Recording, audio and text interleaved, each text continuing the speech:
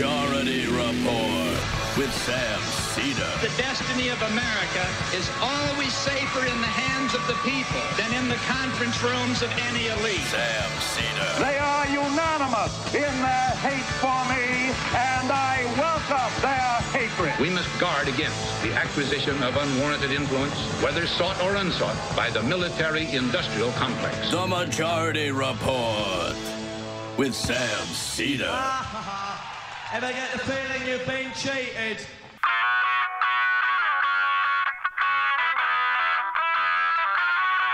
It's Thursday, January 23rd, 2020. I'm Michael Brooks. This is the 5-time award-winning Majority Report. We're broadcasting live steps from the industrially ravaged Gowanus Canal in the heartland of America, downtown Brooklyn, USA. On today's program, Paul Heideman, author of a new piece in the Jacobin, The Third Way is the Past, Socialism is the Future.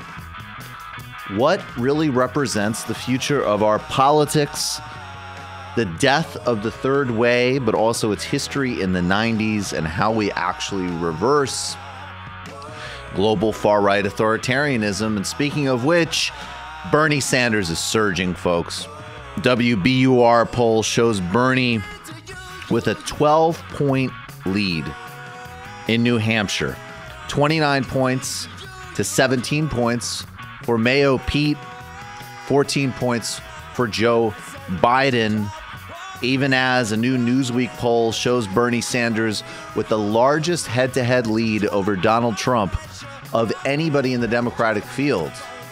In fact, most Democrats are leading Donald Trump, with a couple of big exceptions, like the New York Times loved Amy Klobuchar. She's trailing Trump by 5 points.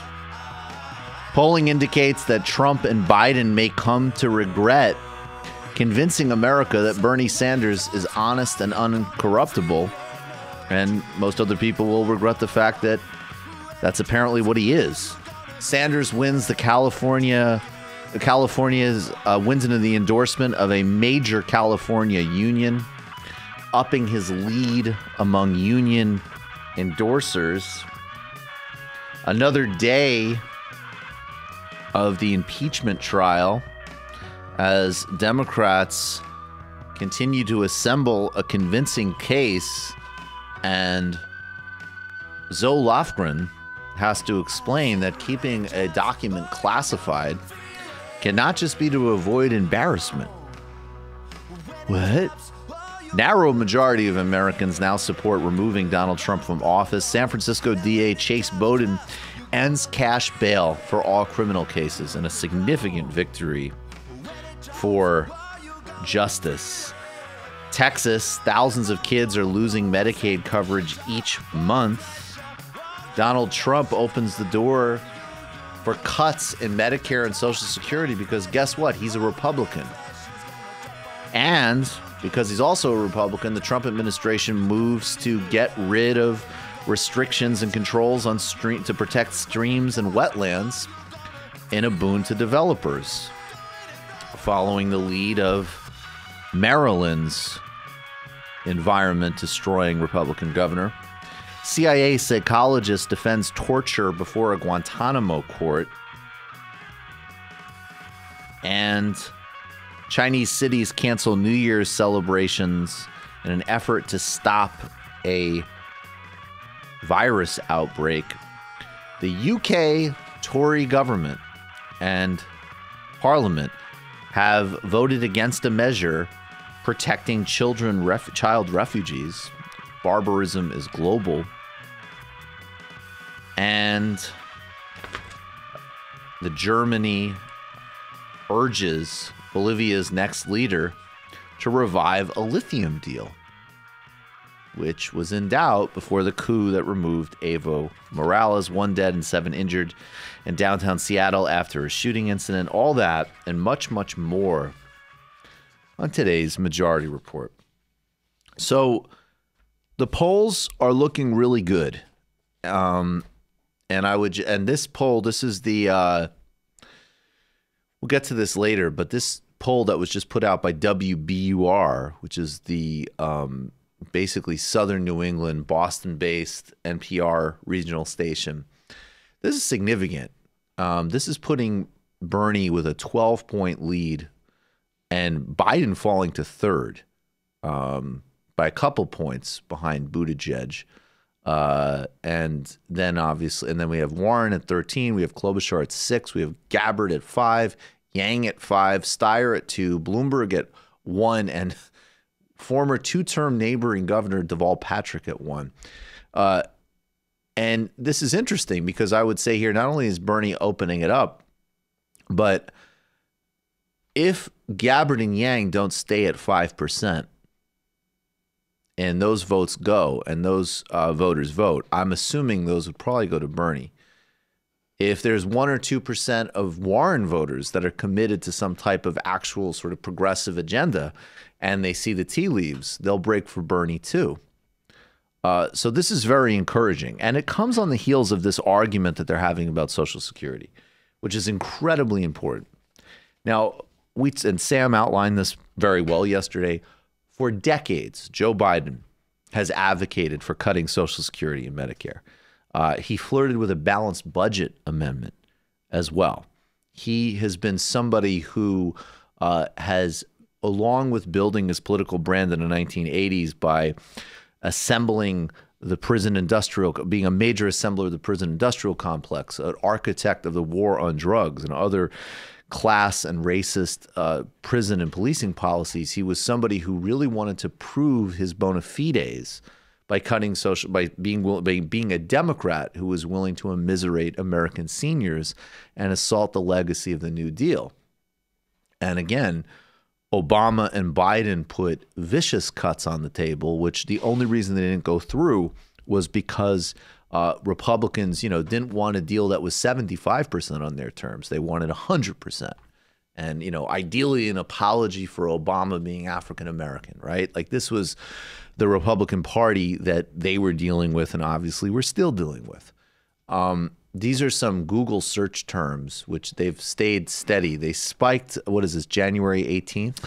Yeah, starting January 18th. Yeah. But the story stayed alive. Biden, Social Security. And what's also interesting, if you look at the sub-region trends, District Columbia is number 1, obviously.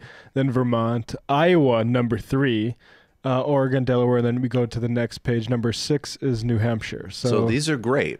And look, I mean, it's great because, of course, I think heading into the last, couple of weeks here, and Sanders and Biden arguing about Biden's history of advocating cuts to Social Security when Biden's strongest demo is older voters, great. Secondly, it matters. It's important policy. We need to not only not cut it, we need to expand it like Bernie Sanders advocates. And third, this is going to be a big problem in the general election, but maybe a little bit less of a problem than I had thought a couple of weeks ago or even a couple of days ago. And of course, another huge opportunity if we're wise enough to nominate Bernie Sanders. In 2016, Donald Trump had the sense to lie his ass off about Medicare and Social Security. We're not going to cut it. You can't cut it. Now, anybody who knew anything knew, of course, A, he's lying. And of course, Donald Trump is fundamentally untrustworthy on everything besides racism and personal enrichment. But also Paul Ryan himself, Paul Ryan, who was his whole purpose in public life was give money to rich people, immiserate middle class, poor, and working people. And he said in 2016, don't worry about what this guy says on the campaign trail. We're going to have the same congressional agenda. And of course they did with the massive wealth giveaway in 2017 to the rich, which Trump still brags about. And they have been trying. They tried to gut the achievements of Obamacare. And of course, Medicare and Social Security have steadily been on the chopping block, as well as, vicious policies towards food stamps, which the Trump administration has also pushed. So this is an enemy of working people because Donald Trump is a Republican. And it seems now, and we'll listen to some of the, the gibberish and nonsense mumbling here from Trump in this clip on CNBC. But the major takeaway of this is that Donald Trump now sounds a lot more like Mitt Romney and Paul Ryan, which is both more transparent, should be obvious to everybody, and it's a great electoral opportunity for someone with a clear record on Social Security. This could be a major political advantage. If you nominate Joe Biden, you're going to muddle it the hell up because Donald Trump will lie and lie and lie and lie and lie and lie. The press won't cover it properly, and Joe Biden's record's compromised. Now, Bernie Sanders, with a clear record on Social Security, and yes, I know they dug up some quote from the mid-'90s where Bernie said the program might need some adjustments. Bernie Sanders is definitely almost 1,000% talking about lifting the cap on wealthy people getting taxed to fund Social Security. Or more generous inflation adjustments. Or generous inflation adjustments. He fought against chained CPI when Obama proposed it. He fought against every single deal to cut it and has been on record supporting and expanding it. So please, let's not do the bullshit. This could be a good Bernie campaign ad. I dare. One last question. Go ahead. Entitlements ever be on your plate? At some point they will be. We have tremendous growth. We're going to have tremendous growth. This next year, it'll be toward the end of the year. The growth is going to be incredible. And at the right time, we will take a look at that. You know, that's actually the easiest of all things, if you look, because it's such a big percentage. If you're willing to do some of the things that you said you wouldn't do in the past, though, in terms of Medicare. Well, we're going to look. We also have assets that we never had. I mean, we never had growth like this. We never had a consumer that was taken in through different means over $10,000 a family. We never had the kind of things that we have. Look, our country is the hottest in the world. We have the hottest economy in the world. We have the best unemployment numbers we've ever had. African American, Asian American, Hispanics are doing so incredibly, best they've ever done. Black, best they've ever done. African American, the numbers are incredible. The poverty numbers, the unemployment, and the employment. I don't know if does he think African American and black are different things? I don't know. That's his stat. We don't need to hear the rest of it. I mean, obviously he's just going to go on and ramble on. But this is a good preview of the general election. If you're Bernie Sanders, you can seize on that and run circles around him because absolutely, as it is always the case with Republicans, Social Security is on the chopping block. But Social Security could definitely also be on the chopping block with Joe Biden. And then the second part, when you start getting into a game about the economy, it's going to take somebody like Bernie Sanders to say, well, let's get real here. Skyrocketing inequality. Millions of Americans working multiple jobs just to survive. A new temp economy, which is downwardly mobile, low paying, healthcare, more and more out of reach for people. This is the real state of the economy. And by the way, this was the real state of the economy that you lied about doing something about in 2016. If you're, Biden, again, it gets more tricky because what are you going to do? You're going to say, well, look, yes, Obama did. He got us out of the recession and so on. But the bragging of the Obama record is more analogous to what Trump is bragging about, right? Which is that there is conventional economic growth. There has been for several years now. Now, of course, we could go into recession. We could have, there could be major economic problems on the horizon. But you need somebody with the credibility to talk about the real state of the economy for most people in this country. And it ain't so rosy as most people know in their actual experience, regardless of the numbers. So I would love to, instead of running against 2016 economic con artist Donald Trump, let's run against Republican establishment Donald Trump. Let's run against Mitt Romney, except bloated and with weird skin and odd comments about his daughter. I'm into it. I'm ready for that race. Let's run it. Right this way, sir. Why attack Sanders? Why? You're getting nervous, man. Calm down. It's okay.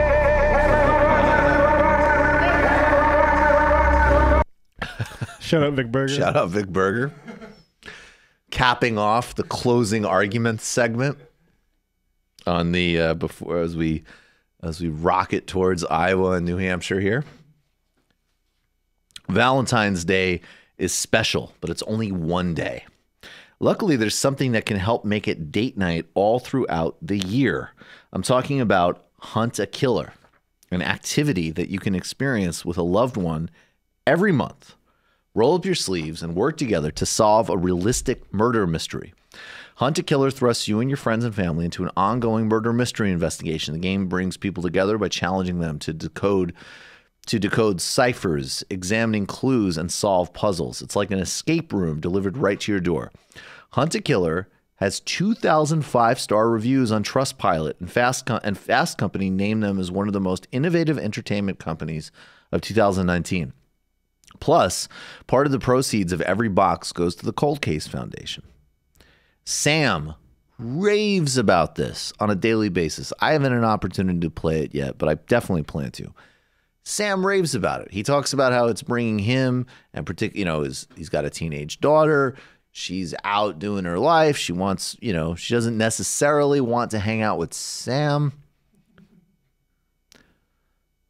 But this game is so enticing and so fun and such a great activity that it's an awesome bonding exercise, and they're having a great time.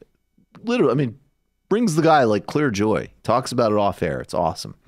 Right now, just for our listeners, you can go to huntakiller.com/majority and use promo code majority at checkout for 20% off of your first box. Huntakiller.com/majority for 20% off to show support for our podcast. That's huntakiller.com/majority. We will be right back with Paul Heideman.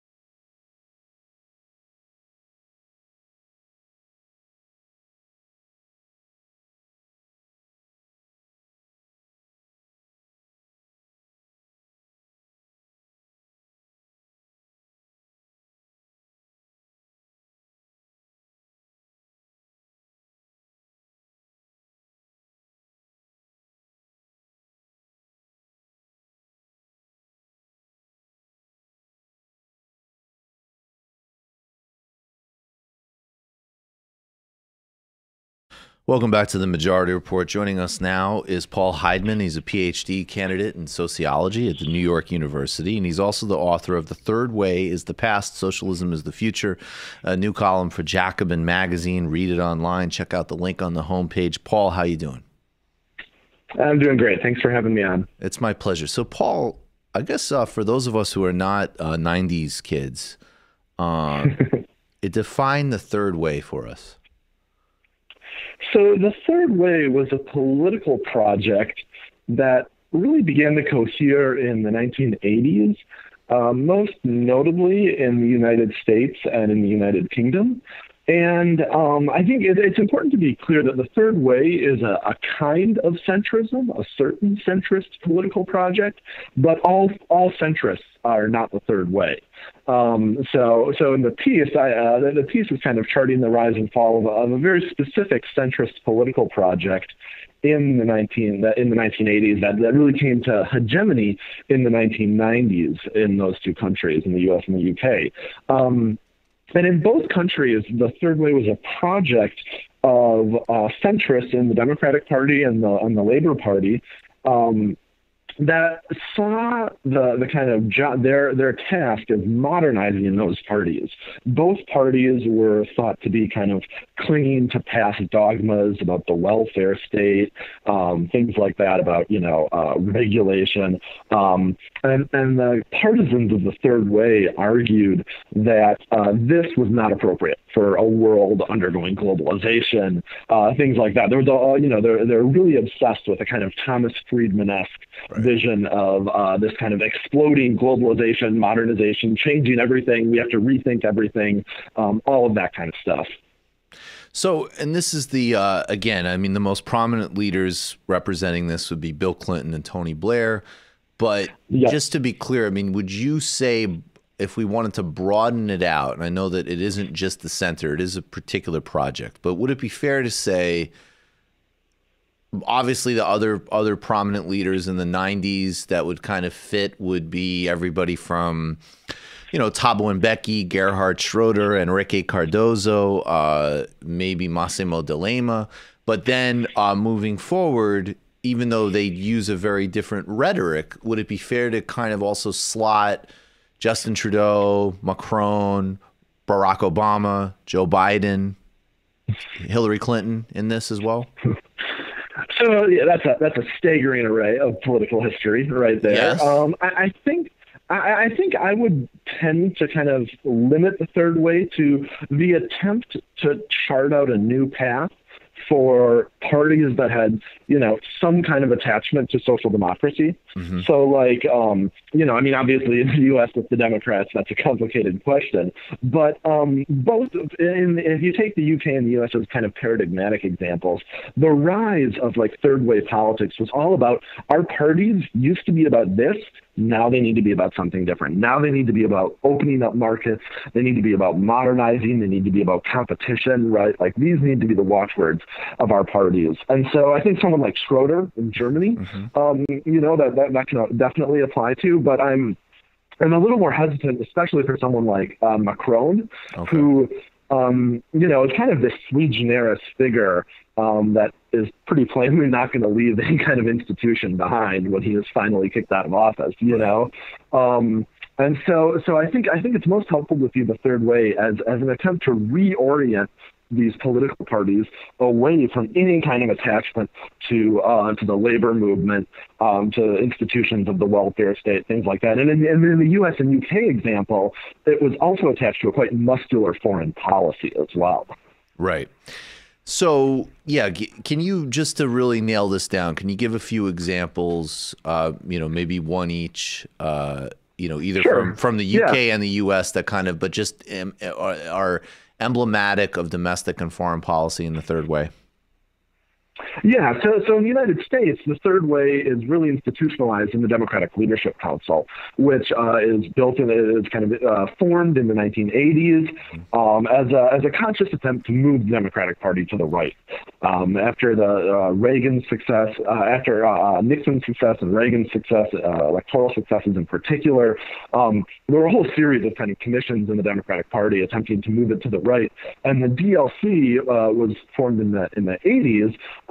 Really kind of oriented on a generation of kind of conservative Southern Democratic governors, Bill Clinton, of course, being the most important, and he would go on to be chair or president of the DLC in the early 90s, shortly before being elected president. And for Clinton, the kind of key policy is probably welfare reform, right? So before Clinton, welfare was a categorical grant program, which meant the federal government gave money to the states and said, this is how you have to spend it, right? You have to spend it on money for on welfare expenditure, right? Clinton's welfare bill in 1996 changed welfare to a block grant, which meant that the federal government is now giving money to the states for purposes of poverty reduction, but it's saying, you have wide latitude over how to spend it. So actually huge amounts of what's welfare spending now is spent on things like conservative marriage promotion policies, things like that, right? Because the states say, oh, well, if we can get people to get married, that'll reduce poverty. And so they're allowed, they're not just giving money to poor people anymore. They're spending it on these kind of boondoggle programs and punitive workfare measures, things like that. And all of this was in the name of modernizing, right? The old welfare system is attached to a kind of an old economy that doesn't exist anymore. For the new economy, we need this new, lean, innovative welfare system, right? That was the ideology of the third way in the United States. In the UK, I think the Iraq War is kind of the key moment of Tony Blair's premiership. And in the UK, it's important to see that in the context of the Labour Party's evolution. So in the early 1980s, the Labour Party's leadership was for unilateral nuclear denuclearization, was for leaving NATO, right? Like a very left-wing foreign policy, which, by the way, was not at all unusual among kind of left-of-center parties outside of the United States. Even the Liberal Party in Canada that Trudeau is now part of was very suspicious of NATO. And so, but this political heritage in the Labour Party was totally jettisoned by Blair, who, over the course of his premiership, sought to attach the British state kind of more and more firmly to the United States in this Atlanticist partnership, which started in the wars in Yugoslavia, in particular with collaboration in the wars in Yugoslavia, and then when the Blair government emerged as the most important junior partner to the United States invasion of Iraq in 2003, it was an attempt to both kind of reassert Britain's imperial role in the world, right? Ever since the British Empire had, decisively fallen apart in the 1960s, there'd been this kind of post-imperial malaise in the UK, and this kind of new muscular internationalism was an attempt to beat that back, and an assertion that that Britain was not going to be an enemy, right, or a rival of the U.S. on the world stage, but was going to be totally linked to the United States' broader global political project of, a certain vision of capitalist globalization and all of that. So you bring this into conversation with, and some of this will be new to people, some of this probably, certainly the general outlines of this aren't.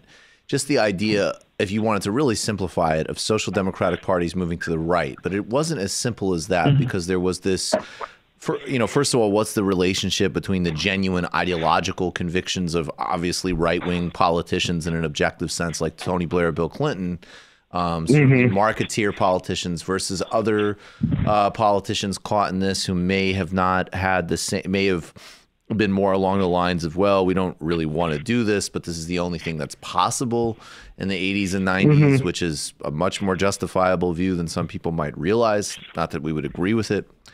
And then this idea, and you mentioned Thomas Friedman, and as embarrassing as it is, he would be the patron saint of these people. the emphasis on innovation, on being with what's new, and on radical change, and this and all of this type of thing. And in a weird way, and you make this connection, that is sort of oddly the most Marxist part of it in a very bastardized and dumbed down sense. And we can go this into, the management training manuals of this time where, like some silly management guru who's, advising companies on downsizing or, tacky branding campaigns. If you look at those books from like the late 90s, early aughts, like definitely let's throw in a Mao quote, that'll really show like where we're at. And certainly in the UK, where there was more of an actual left, some of the most kind of ardent Blairites had Trotskyite roots in the 80s. And they sort of brought along with them this certain understanding, which you say is found in Marx and in Lenin of that Marxism is about a future, no nostalgia for the past, no ideas, taken from pre-modernity. It's about, hyper modernization, but for justice instead of for capitalism. So is there a through line there in terms of a certain way of looking at Marxism and how third way discourse developed? Oh, yeah, I definitely think so. And like you say, I think it's particularly strong in the case of the UK, where in the 1980s, the magazine Marxism Today, which was associated with the Communist Party, was one of the kind of leading apostles of new times, right? That capitalism was changing and that the old politics of labor weren't going to be sufficient. And people from that milieu definitely ended up around Blairism. And yeah, you read some of this stuff and it sounds like the first dozen or so pages of the Communist Manifesto, all that is solid melts into air, right? All that is holy is profaned. All the traditional relationships between people are upended. You read these kind of, you read Thomas Friedman, and it sounds kind of like that. And so there was a sense in which they were able to draw on what I think had historically been one of the strengths of the left, right? The historic kind of appeal of the left was, the bourgeoisie led its revolution and they gave us capitalism, and now it's time for the workers to lead our revolution. We're going to have socialism, right? We're the next step in history. And of course, the course of the 20th century didn't leave a lot of confidence in that particular vision of history of socialism as kind of the logical next step. And in some ways, I think the third way was cashing in on that lack of confidence of the left, in the 1980s and 1990s in particular. But at the same time, as I say in the piece, when you kind of really dig into their vision of ceaseless change, it ends up being a vision in which nothing is really ever going to change, right? So this is when Francis Fukuyama writes The End of History, right? An essay about how liberal capitalist democracy is the kind of final resting place of history, right? Like this is the final form of human society. And so the idea was kind of like there's a world of ceaseless change, but in which nothing fundamental is going to change, right? All the change is ultimately surface level. It's everyone getting cell phones, right? Everyone getting cell phones, massive world historical change. But the social relations that make up our society, the forms of hierarchy, the way we organize our society, all of that is going to stay the same forever now, right? And I think that was ultimately a real weakness of the third way, and one reason for its failure. And so explain that failure and then the kind of way in which, ironically, socialism reemerges, and even just as personified by a Bernie Sanders, right, is some sense of like, no, actually, maybe even, and this is maybe where Marx and Lenin were missing the point too. We actually do need to retrieve something that's older and has been like a lost tradition that's worth rediscovering. Put those two things into relationship. Yeah, I just love the kind of befuddlement with which the pundits like treat the appeal of Bernie to young voters under 35 or so. They just can't wrap their heads around it. It drives them crazy. Why are they voting for this guy in his late 70s? It doesn't make any sense. But when you see what Bernie's saying, it actually makes perfect sense. And Bernie's appeal flows, I think, directly from the foundering of the third way. And if you look at the 1990s, if you look in the late 1990s, the third way seems like a juggernaut, right? Like Tony Blair is the Prime Minister of the UK and is moving forward with all kinds of plans. Clinton is in the U.S. with very high approval ratings, has pushed through welfare reform. The economy is booming. It really seems like the third way prescription was right, that these politics are kind of in sync with the times. But over the next decade and a half or so, things change. And in the UK, it's really the Iraq War that undoes the project. It unleashes just such a massive scale of opposition inside the UK that it completely shatters the Blairite political project. So that the Labour Party's popularity is driven way down. And while Blair and then his successor Gordon Brown are able to kind of limp through until 2010, what's really notable is that since then, the Blairites have really been unable to constitute a kind of coherent hegemonic force in the Labour Party. You had Ed Miliband as a leader who was a representative of the soft left, not the Blairite tradition, right? The Blairite tradition is further to the right. And just I think in the last week or so, Jess Phillips, who is kind of the most prominent defender of that tradition in the party today, announced she was stepping down from contending for leadership. So there's been a real exhaustion in the Labour Party. And Rebecca Long Bailey obviously is the person in our corner in terms of kind of continuing the defense of really trying to fight for a socialist position. But Keir Starmer, who's sort of the candidate of the center, he's Blairiting the Blairites. He's coming out and he's saying, we need a party that embraces Jeremy Corbyn and Tony Blair, which is, of course, it's questionable, but it's certainly a rebuke to Blair, because Blair's out saying we need to uproot everything to do with Corbyn, root and branch. Yeah, totally. It's they're just completely unable to kind of seize the high ground in the debates. Right. I'm sure they'll end up backing Starmer, but he is not of them, right? In the sense that that Phillips was. Right. So in the UK, the Iraq War is really what kind of leads to the end of the third way as a hegemonic force in the Labour Party. In the United States, it's not nearly so dramatic, partially because the Iraq War is carried out by the Republicans, right? If the disaster of the Iraq War had been on the Democrats' neck, it's very possible it would have come earlier in the United States, but it wasn't. It was on Bush. And so the Democrats were able to come in 2006 in the congressional elections, and then in 2008, the presidential elections, as the party of the rebuke of the Iraq War. And then, in particular, they got lucky with the timing in 2008, where they were able to come in as the party that's going to clean up the financial crisis. And yet it was the very way that cleaning up was conducted that I think led to the kind of slow disillusionment. And I think it is fair to call Obama a politician of the third way in this sense, right? I think that, even as he was running against Hillary Clinton in 2008, the fact that the leadership contest in 2008 was between Clinton and Obama is really a testament to just how thoroughly Bill Clinton's kind of DLC vision of the party had won. Right, that the entire debate was between two politicians who hewed very, very closely to the third way line. And so, as the recovery kind of proceeded, and we just had this incredibly unequal recovery. The scale of losses to homeowners, the number of people who lost their homes. The kind of slow ticking up of deaths of despair, right? All of this, I think, was slowly hollowing out the edifice of third way politics inside the Democratic Party. And so, you had the slow collapse of the Democratic Party in so many states under Obama, right? The persistent loss of the party on the state level.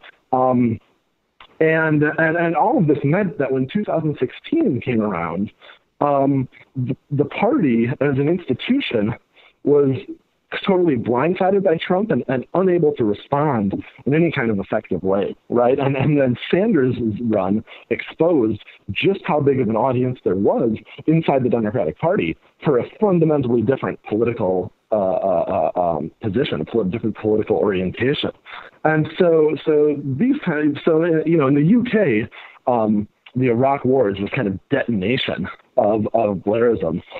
In the U.S., the Obama presidency was kind of a slow hollowing out of third-way politics that I think, to this day, we're seeing very little capacity for third-way type politicians to organize on their own terms. They're actually being forced to tail Sanders at this point. Right, and as you point out, I mean, whether or not I understand the more kind of precision way of defining third way, but I do think there is a much more elastic way of defining it as this sort of like, I mean, frankly, especially at this point, as it's really come to a complete intellectual standstill, as just sort of, socially moderate market politics, essentially, right? And that's why you see, I mean, Biden is the carrier of that tradition right now, and he's running basically entirely on, things were, better under Obama. Let's just get to that. So in contrast to, if you ask me what my agenda is, it's change. It's, it's just, you ask me what my agenda is, it's, Obama, not Trump, Obama, not Trump. There isn't this new, like, and it's actually funny because I don't want to say he's like Don Quixote because Tony Blair is, making an obscene amount of money in private equity and advising dictatorships. Right. And, actually I just saw a new project. He's going to be I believe it's the Saudis or the Emiratis, the head of SoftBank, the guy who helped propel WeWork, and Tony Blair have been contracted by the Indonesian government to help them design their new capital. That was the dystopian story of the week.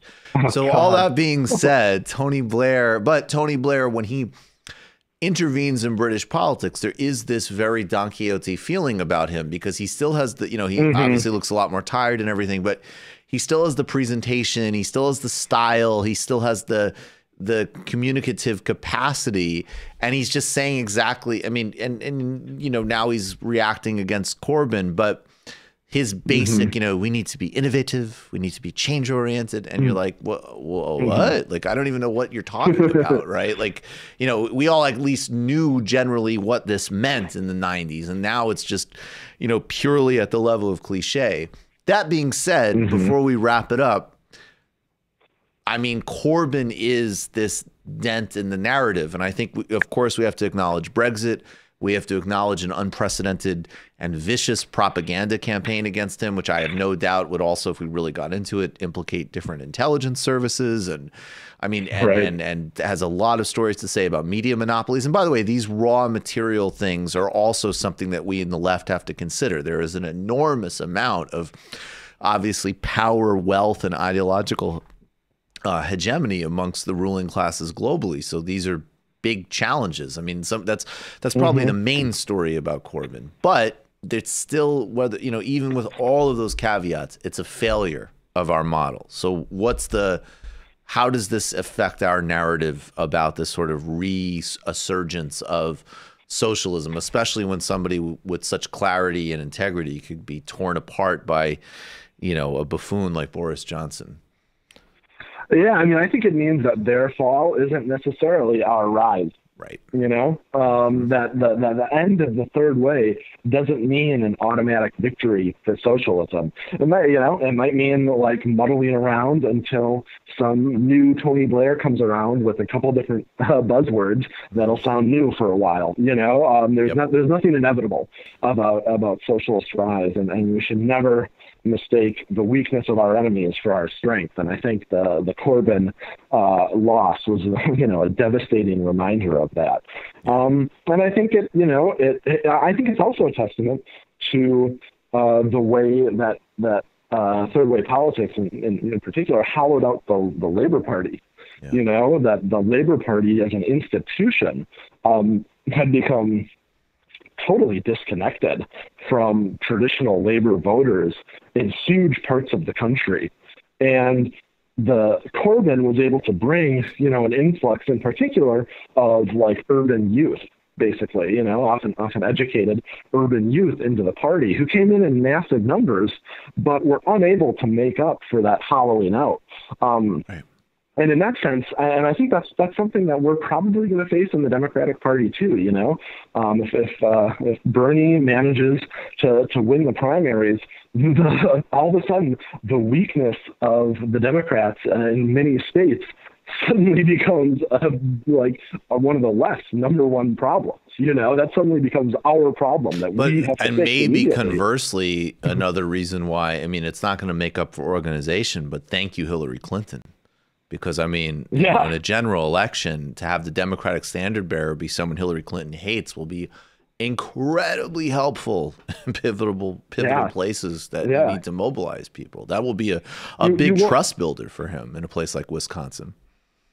Yeah. You wonder if her and Blair are like comparing notes behind the scenes of like, well, I think this is going to be really successful. So I'm going to go say, like, you know, they managed to both hit the wrong notes just so persistently that it's a pretty impressive level of coordination. And you say, just as a final note, you say old-fashioned socialism, it turns out, is the good old thing, best suited for combating the bad new things of modern capitalism. So make that case in the last minute here. Yeah, I think, you know, we're seeing a world in which the problems of modern capitalism have been dramatized as never before. And I think also in the United States right now, we saw this before to an extent, but I think we're seeing it even more right now. The power of a basic socialist vision of the working class needs to stand together against the people at the top of society. You know, every day just reading about listening to podcasts about Sanders supporters, things like that, you're seeing the way that very basic old socialist vision can animate people and provide a sense of purpose that is really lacking elsewhere in politics right now. And I think that's a very powerful thing and a very exciting thing. Paul Heideman, the piece is The Third Way is the Past, Socialism is the Future. Read it in Jacobin, link on the show website. Paul, really appreciate your time. Hey, thanks so much for having me, Michael. Thank you. All right, folks. Let me just say this first. Today's show is brought to you in part by Hunt a Killer, an activity that allows you to work as a team and investigate crime in the comfort of your home. It's the badass murder investigation where you decode ciphers, examine clues, and solve puzzles. Go to huntakiller.com/majority. Use promo code majority at the checkout for 20% off your first box. That's huntakiller.com/majority, promo code majority. Become a member of the Majority Report today, majority.fm/become a member. That's how this whole thing happens. If you haven't already, click subscribe and the bell button on YouTube and check out justcoffee.co-op. Sorry. Fair trade, tea, coffee, or chocolate. Buy yourself the Majority Report blend. It's a win for everyone. Workers, ecology, the co-op economy, the Majority Report, independent, unbossed media. Go over to the Michael Brooks Show YouTube page. Incredibly proud that the first half of our interview with former President Lula da Silva is up, former Brazilian president and political prisoner. Some great new information on negotiations with Iran, but a crash course in Southern solidarity, U.S. imperialism. It's, you know, obviously I'm really proud of it.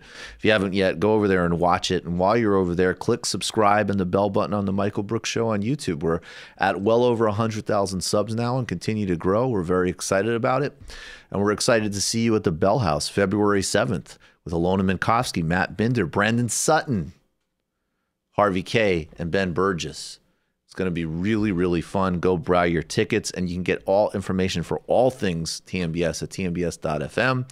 And, of course, the best thing to do, you will find out, you get early ticket sales April 3rd. We're doing a live show in Austin, Texas with Anna Kasparian, and Patreon members got the early bird discount. So patreon.com/TMBS. See you soon. Matt. Yeah, folks, check out the Literary Hangover YouTube page as well. Right now, it's basically the waveform of the podcast, so it's another way to listen to the podcast. But going to be expanding into some historical documentary stuff with my partner Alex. So you want to get on the ground floor of that. So go over and subscribe to Literary Hangover YouTube channel. Sweet. See you guys in the fun half. Left is best. Jamie and I may have a disagreement. Yeah, you can't just say whatever you want about people just because you're rich. I have an absolute right to mock them on YouTube. He's up there buggy whipping like he's the boss. I am not your employer. You know, I'm tired of the negativity. I'm sorry, I didn't mean to upset you. You're nervous, you're a little bit upset, you're riled up. Yeah, maybe you should rethink your defense of that, you fucking idiots. We're just going to get rid of you. All right. But dude. You want to smoke this joint? Yes. Do you feel like you are a dinosaur? That's some good shit. Exactly. I'm happy now. It's a win-win. It's a win-win-win. Oh, hell yeah. Now listen to me. 2, 3, 4, 5 times. 847-906-501-457. 2, 38, 56, 27. 1/2. 5 eighths. 3.9 billion. Wow. He's the ultimate math nerd. Don't you see? Why don't you get a real job instead of spewing vitriol and hatred, you left-wing Limbaugh? Everybody's taking their dumb juice today. Come on, Sammy. Dance, dance, dance. Ooh.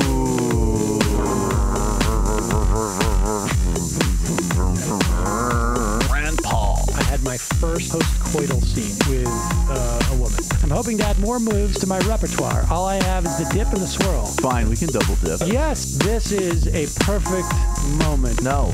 Wait, what? You make under $1 million a year. You're scum. You're nothing. Excuse me? Fuck you, you fucking liberal elite. I think you belong in jail. Thank you for saying that, Sam. You're a horrible, despicable person. All right, gonna take a quick break. I want to take a moment to talk to some of the libertarians out there. Take whatever vehicle you want to drive to the library. What you're talking about is jibber jabber. Classic. I'm feeling more chill already. Good. Donald Trump can kiss all of our asses. Hey, Sam. Hey, Andy. You guys ready to do some evil? Hitler was such an idiot. I think I might be a Nazi. Agreed. No. Death to America. You. Yes. Wow. Wow, that's weird. No way! Unbelievable. This guy's got a really good hook. Throw our hands up. Ooh. Wow. But Sam, I gotta get off. No worries. Let's. I want to just flesh this out a little bit. I mean, look, it's a free speech issue. If you don't like me, Hey, shut up. Thank you for calling into the Majority Report. Sam will be with you shortly. Please. Welcome to the fun half. Michael Brooks here. Hope everybody is doing well. I think we're on the phones. Let me try to take a phone call out of the gate. You're calling from a 605 area code. Who are you? Where are you calling from? 605. Are you there? This me? Yeah.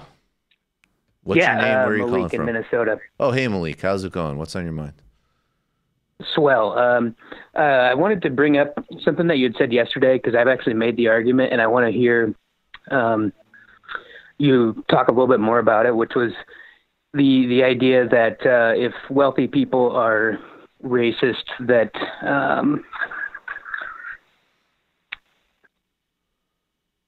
I forget exactly what you said, but it was like wealthy people being racist disproves that economic anxiety drove Trump support, something along those lines. No, that and I was wasn't just curious exactly about it because I support. Yeah, that wasn't I exactly support what Bernie, I and I said. just wanted to hear what your thoughts were.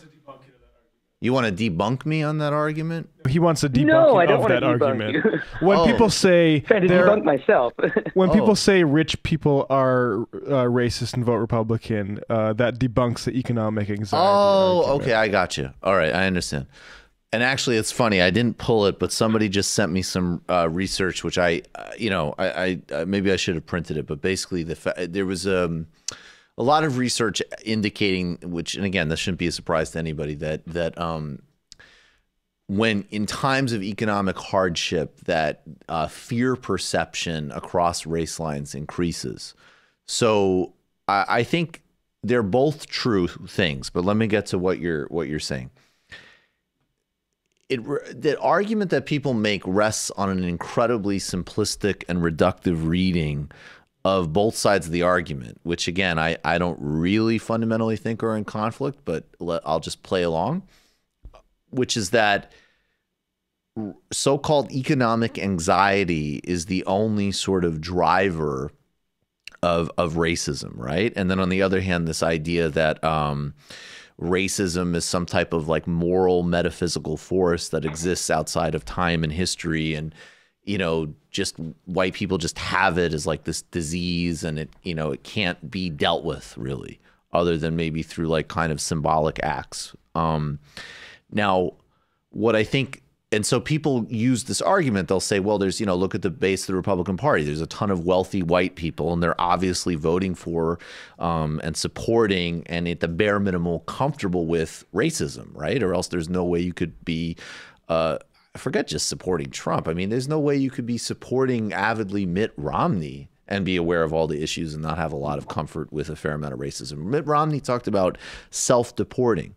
And the point is that, and again, some of it requires a little bit more reading and thinking, and it can't just be reduced to a poll number, but it's the idea that if you're in a position of wealth and a position of status, you will very much want to reinforce narratives and storylines that justify the world as it is. Reinforce hierarchy. Reinforce hierarchy. Racism is the main, if not one of the main hierarchies and storylines of the United States. And so then they'll manifest differently. So as an example, when you're going, when you're at some rally and you're doing Trumpian racism, you'll rant about jobs and do a bunch of, the Breitbart, borderline Hitlerian, in my opinion, coverage of the border and all of the exaggerations and lies about crime, right? But then if you're on the other side of the income ladder, another different status, you're going to sit back and crack open the bell curve and go, whoa. Not just, by the way, if you read the whole bell curve, it's definitely, I would say it's an objectively racist book, but it's fundamentally a class justification and stratification book. Oh, we live in a knowledge economy and there's increased inequality. Oh, that's a bummer. Oh, nothing can be done about it because these people have bad brains genetically. That's interesting. See, those are different. They share racism and class, but they're very different types of narratives. And they play on very different types of manifestations of the same thing. But they both have material correlates. And again, we don't need to be, let's be obvious about it, right? Like, one is the classic racist line of dividing up the electorate and using racism and fear to divide people when they have some overlapping class interests. That does exist, as much as, so apparently some people want to deny that. That's a real thing. And then when you go to the wealthy end, it's, there's no mistake that Charles Murray, one of his recent books, is all about the white underclass. And the problem is that they're socially pathological, right? And because he can't do the genetic stuff in the same way, because, but it's all just a culture answer. And that's another big concern I have with some of the direction that I see some of the quote unquote woke discourse going, is I see it really becoming just a bunch of culture answers to economic problems. But that's how I would say they're interplay. But I just, Malik, go for it. I appreciate all that. Can I just say really quick before, hold on, just one sec. There's like a pivot. Malik, hold on just one second. There's a pivot to economics. Malik, hold on. I'm going to mute you. Just 1 second. Then go and take as much time as you need. But there is no version of what I just said that is rigorous and fair, that denies the centrality of race and racism. It's a analysis of how and why these things are working that is more in relationship, to politics. And again, I'm talking about politics. I'm not talking about various other manifestations of these things, which are huge problems and serious, but not necessarily the same as people's voting patterns, as an example. But anyways, Malik, go ahead, please. No, I'm talking in terms of politics too. So I agree with most, if not all of that. Right. My concern going all the way back to 2016, is that a lot of Bernie like supporters and Bernie surrogate types will often, when faced with a question about inequalities, particularly racial inequalities, will pivot to, well, that's why we need, X economic program.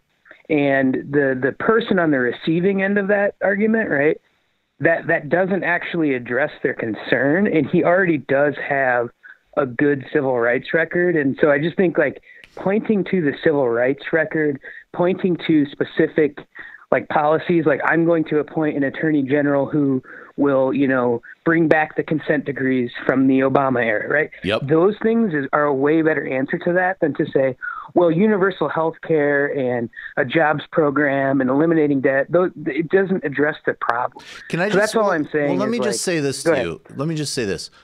Top line, I agree with you, right? Like, there's no doubt, particularly with the issues that you just were raising, like you need to be saying, I'm going to have a strategy to fight the courts on civil rights suppression and voter suppression, which Republicans and the Supreme Court have been assaulting for, decades and very much in the last decade. Like, and we're going to bring back the consent decree and all. I 100% agree with you, right?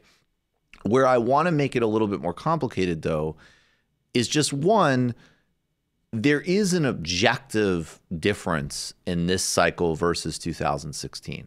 So I think sometimes the reason that, Bernie folks get reactive is because, like in 2016, and I could even include myself in this, but I wouldn't, but I would just say a lot of people, including people who were ardent Bernie supporters, such as myself, would sometimes level critiques like that.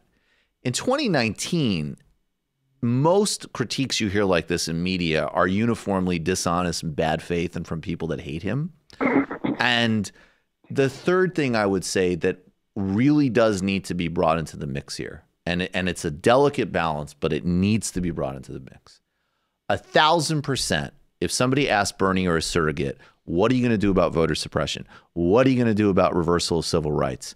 And if they immediately start, or he immediately starts talking about Medicare, that is a mistake in that context. I agree with you, and I think there's been improvement on that.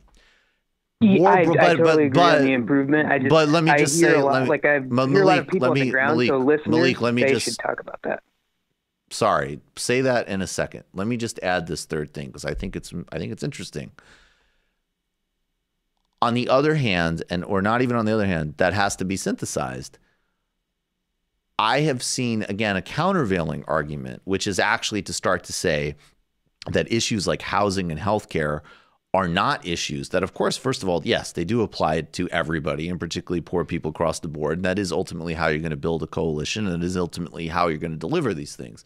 But those are apps like Adolph Reed calculated in 2016, and I'm sure it would apply today, that if you just pass the Bernie Sanders agenda on Medicare for all and a couple of other key issues, it would represent the largest wealth redistribution and resource redistribution along racial lines, I believe, since Reconstruction.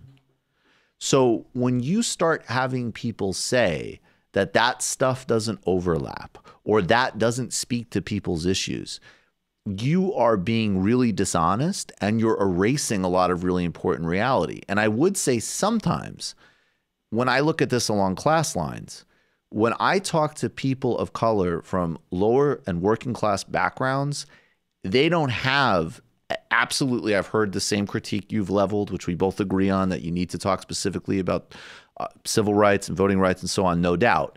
But there's an immediate, and it tracks with all the polling, like, yes, of course, when you're talking about healthcare disparities, of course, that's a racial issue. And of course, that's an injustice issue. Now, when I talk to friends of mine of color from upper class backgrounds, like other upper class people, they're less preoccupied with the economics. So I think the other thing that starts to come in here is that we are literally you're also just talking about different ways of slicing up and understanding the electorate. And I think, by the way, that's a mistake that people on both sides make, because sometimes when Bernie immediately pivots to poverty and injustice issues, that misses that there's a large middle and upper class. I mean, it's been under assault in this country and not allowed to form and so on, but there are plenty of people of color who are affluent and in the middle of class, and they might have and do have a different issue set. And, that also is something we have to track. So big picture, Malik, I agree with you. I just think particularly in media, we need to be really smart about how we pull off these conversations, because there's a lot of different things flying. And right now, unfortunately, a lot of bad faith attacks. Yeah, I appreciate it. And I'm thinking too of like the people who are going to be knocking doors and phone calling, like those are the ones where there just seems to be a constant pivot to that. And if that's not the topic, like if we're talking about specific race issues or, how Trump got elected or whatever, then going to the economics, I think it just turns people away because that's not what they were talking about. And so yeah, but by and large, I agree. So I appreciate it. And I do feel like I have a better grasp. Well, I hope so. What you were saying. I hope so. Thanks. I hope I put it across well. I appreciate the call. Thanks for hanging in there with me. Thanks. And I took more time on that one because I hopefully will not have to keep revisiting this. But probably not. Let's see. You're calling from a 97. Let me scroll up. 972 area code. Who are you? Where are you calling from? 972. Are you there? Going. Hello? What's up? What's up? Hey, what's up? What's your name? Where are you calling from? Hello? My name is Alex. I'm calling from Dallas, Texas. Hey, Alex. What's up? So I have a two-part question. So I phone banked quite a bit. I think I've done it 4 times for Bernie in Iowa and in Nevada. And for the most part, I think I'm getting mostly Bernie supporters. And for the people who are leaning towards Biden, the number one argument or the number one reason they have is oh, I support Medicare for all. I think that's really good for my family, but I just don't think it's going to be passed, or something along the lines, or he doesn't have any Senate support or anything to get anything done. Right. And I think the narrative that Clinton said about nobody likes him in the Senate is that kind of feeds into that, he can't caucus. Uh-huh. So I was I just called in to ask how do I respond to that, or what do I say? Well, I mean, you could definitely say, and I don't have it in front of me, but the reputation that Bernie has of not being an effective legislator is definitely very dishonest and grossly exaggerated. And he's the amendment king, and he's gotten plenty of things passed, and he was a very active and serious legislator. And there's actually a clip, I forget his name, but there's a former Republican congressman in 2016, Bob Ney, basically saying Bernie was amazing. And in fact, Bernie would even insist on having there's pieces of legislation Bernie's not getting credit for because his name isn't on it, because he didn't care about pride of place, because he just wanted to get something done. So I think you can, have a couple. I think it would be good to probably talk about what he's done on Veterans Affairs and things like that. Right. The second thing to say is to just be yeah, I mean, it's a funny, what did you say? It was the height of neoliberalism. Yeah, I mean, I don't know if you could. I don't know if that's maybe not to a call. Yeah, I want to simplify it for a call, but I mean, it's kind of this guy was pushing against the tide for 40 years. I mean, look, if you want he somebody, worked with Republicans. He worked with everybody. He worked with everybody, got a lot done. You should definitely, I would put that as the biggest emphasis. But the smaller emphasis, if people still have questions, just be look, this guy was, his time had not come yet. So if you want a bunch of, when every time they make that quote, it's Bernie did not partner with you to, shovel money to defense contractors, to expand the death penalty, to, pass trade deals that lose people jobs, to try to partner up to cut Social Security. Yeah, he wasn't doing all of that.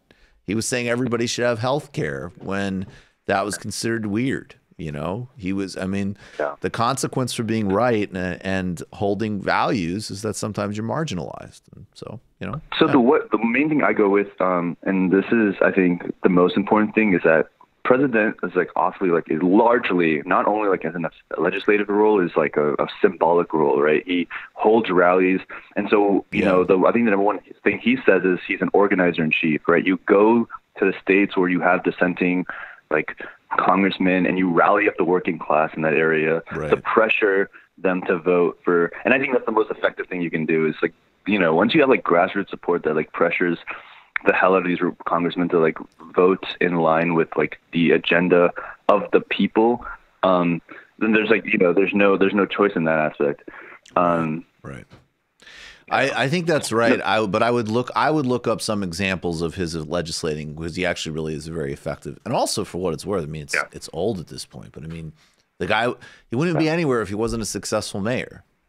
And being a mayor really is. I hate these cliches in politics, but from what I understand, it seems to me that being a mayor probably is the most like you kind of do it or you don't job in politics. You know, how people legislated, and that is very contextual. And even governor, you could say there's like different layers of bureaucracy, and different governors have different types of power. But if you're an actual mayor, not a ceremonial one that runs a city, there's a lot of bucks that genuinely stop with you, you know, from a municipal standpoint. And he did a very good mayor, job. Like, he single-handedly, or not single-handedly, but like with this coalition, like he completely like eradicated, like he purged like the city of like the you know, the bourgeoisie, like the whole like let me class, just like, real quick. I would not use those terms. Phone banking. No, I wouldn't use them. I would not say a purge of the bourgeoisie. This is a safe space. I can say that. Yes, that's true. You can say it here. Absolutely. Yeah. All right, brother. Yeah, but yeah. All right, man. Thanks for doing what you do. So much. This show is amazing. Oh, appreciate it, man. All right, man. Here's what I don't know if you can necessarily say this is getting something done, but I would say in terms of what needed to be doing back at this time, this is what I would want here. And I think we've already taken some steps in this committee to trim back some subsidies that we think are not justified. And I also want you to know that I got this morning 2 copies of the Cato study that I intend to review over the weekend, and we're going to look at it carefully. Would there be a possibility, again, the only point, I don't want to beat a dead horse here. You have made some cuts which are going to hurt a whole lot of people. There's no debate about that, correct? And obviously, you made those cuts because you think in the long-term best interest of America, we have to save that money. Now, you and I have a disagreement about priorities. I respect your sincerity in that. That's it. I mean, and by the way, that basically is Bernie for decades with Republicans and Democrats. So the reason he didn't, quote, get stuff done is because he didn't partner with John Kasich on the Budget Stability and Make Seniors Homeless Act of 1998. You know, I mean, like that, all of those arguments are just, they're just breathtakingly stupid and ahistorical. They don't mean anything. Thank God Bernie never got anything, quote unquote, done like that. Yeah. Because anybody who was, it was bad for most people. Yeah, these are Twitch streamer arguments. Yes. Let's do, oh my God, here is another guy. Jim Messina. Can you look up for me? Can we do a little real-time research here? Can you put up Jim Messina, Max Baucus, barbershop ad? Just tickle me with a feather. Do you guys know what I'm talking about? Just, you know, just give me a little research here. Let's see if we can find that. It should be 2002. Notorious hairdresser ad. This became a thing in 2012. All right, so Jim Messina, his main claim to fame is he was Obama's re-elect captain for 2012. And there's a couple of interesting things about that. One, because re-electing an incumbent president is the accomplishment of his career. The video's been taken down. The video, oh, that's interesting. You know what? Let me then read a little description of this ad. And I think it's in the first Intercept piece that comes up in the search. So but before he worked, so number one, of course, any presidential campaign is a challenge. You have to have some, you know, and you're going up against the Republicans and all their money and everything else. But he didn't get Obama elected in 2008. In other words, there's people I don't, you know, he wasn't a main factor in that. I think he was in the campaign, but he was not the campaign manager. So I'm not a big fan of David Plouffe or David Axelrod, but you would have to say these guys, at least, they did something. They made history. They helped elect the first African-American president. This guy got him reelected. And a big reason that Obama ended up getting pretty comfortably reelected was because, in contrast to his, extremely centrist and bank-friendly policies, he beat the shit out of Mitt Romney for being a private equity vulture. Those ads were devastating and effective, and they were also set up originally by Newt Gingrich, which is kind of funny, another sort of interesting side piece to the 2012. So Jim Messina, who after a couple of decades spent working for Max Baucus, who was one of the most corporate industry, just an industry bagman in the Senate. He would go on to become Obama's ambassador to China. I think he's a lobbyist now. Do we have do we have that? Could you just, if you do the Google search, it's up there. It's in the Intercept piece. Yeah, how an Obama crony moved from Idaho to a $2 million Washington estate by Ken Silverstein, 2014. And this is a profile of Jim Messina. Now, let's go to, up until 2002, Messina was largely unknown. But that year, when managing Baucus' Senate re-election campaign, he released one of the more homophobic ads in modern political times. Maybe if you click on that, there's still a version of it, actually. You see that? Let's see. Nope. They really wiped this. Yeah, it's off. It featured footage from a 20-year-old TV ad for a hair salon run by Baucus' opponent, Mike Taylor, who at the time was 20 points in the polls behind and had no chance of winning, who was seen massaging a man's face while wearing an open front shirt and hence was obviously supposed to be gay. The ad was set to a porn soundtrack. Caused Taylor to drop out of the race when he announced weeks later that he was resuming a limited campaign and said he was getting, slandered out of Montana politics. And obviously clearly speaks to the massive homophobia of the time that he would consider that to be getting slandered out. But the point is, there's a screenshot. There's a screenshot of this. And I remember watching this ad. I mean, there's a point where when he, I don't know how to describe it, but the point is that even by 2002 standards, this was a profoundly homophobic piece of advertising. And that's basically the only reason that anybody knew who Jim Messina was until 2012. And he was, again, for this corporate bagman, Max Baucus. Then Messina turned his Obama re-elect victory into his primary client became the UK Tory party. He went to work for the right-wing Tories in the United Kingdom. And he is also supposedly the one who told David Cameron that a Brexit referendum would be just fine. So Jim Messina, the worst call of all time. Which is arguably the worst call in modern politics. And now he has some sort of consulting firm. God knows what sort of vulture clients he has. And he's on Morning Joe because out of the kindness of his heart, and his real concern for Democratic Party politics, this guy thinks that Bernie Sanders might not be a good candidate to run against Donald Trump. Okay. It's interesting. First of all, those numbers against who beats Trump is exactly what you're focused on, because that's what you feel voters most care about right now, and those are the numbers that can be depended on. But what about youth voters? Can they be depended on not just to show their opinions, but to show up at the polls?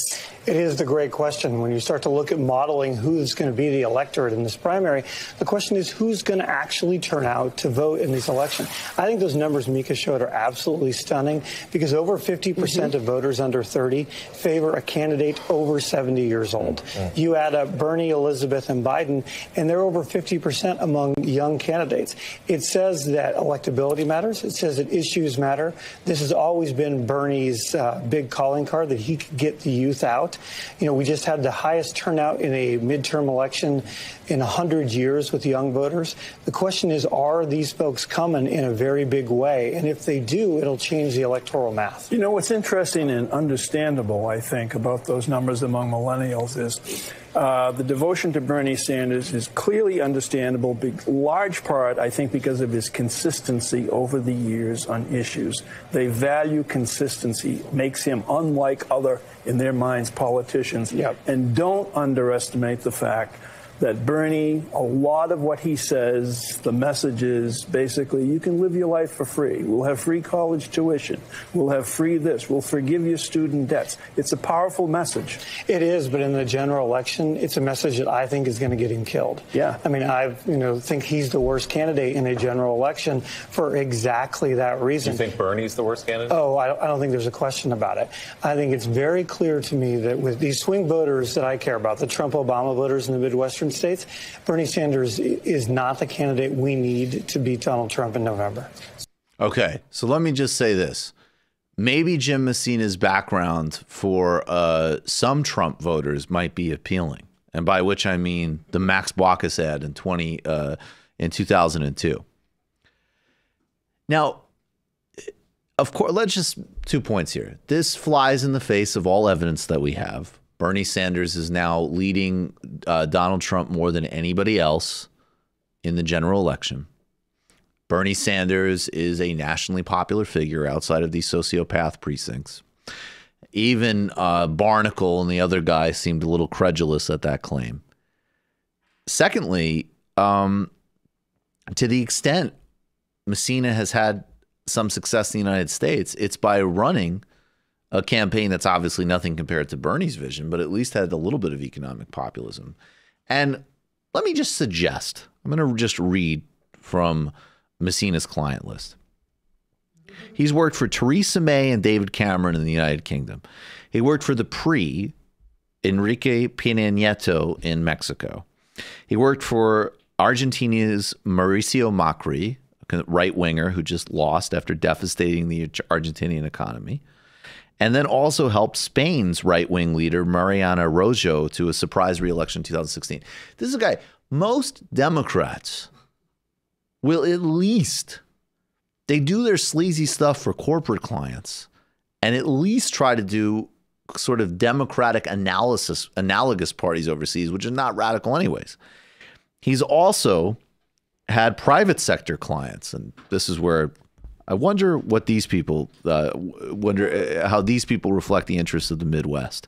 Uber, Airbnb, Google, Delta Airlines, Hutchinson Whampoa, and 70 others. I don't even know what Hutchinson's Whampoa is. So let me just say that I don't think that we should, I'm looking up to see if I could find more of his clients. That's why I'm distracted. But I don't think for a second should we doubt that it's going to be hard. And by the way, and it will be hard for anybody to beat Trump because he's an incumbent president. And if Bernie Sanders is the nominee, you will have the advantage of unprecedented enthusiasm, organizing, movement, energy, and commitment. And you will also have, I think, the oligarchs as a block in this country trying to destroy and snuff out that movement. And it's going to be a serious problem. But it is not because of whatever fantasy life this overcompensated and at times massively embarrassingly unsuccessful right-leaning made an ad so disgusting in Bush-era America you can't even find it on the internet, Jim Messina has to say. You know, we talk about one of the reasons that you know how disgusting Hillary Clinton is because how could you keep somebody like Mark Penn around for so long? Mark Penn, who's been advising Trump recently, by the way. Just, you know, it's just some of these people just ooze. I mean, and Mark Penn, like, I mean, he almost just seems like a guy who just enjoys being disgusting. Messina is this guy for Obama. You know, you look at the Pod Save guys and all these people, and you know they're wrong and they're annoying and all of this stuff, but a lot of them don't ooze the same kind of just pure cravenness of a Mark Penn. Jim Messina does, to say the least. So watch that video, hit Bernie with a donation, and it's going to be really hard because people like Jim Messina, who are, quote, Democrats. Like, I have no doubt that Jim Messina is going to be on the other side of that election if Bernie Sanders is the nominee in whatever way, shape, or form that actually manifests. Even if it is just I'm doing boring commentary on television to try to damage his chances. You have Joe Lockhart doing balls and strikes, quote unquote, commentary on CNN. The guy co-founded, in addition to being Bill Clinton's press secretary, The guy co-founded Glover Park Group. That is one of the biggest Democratic and now Republican merged firms in D.C.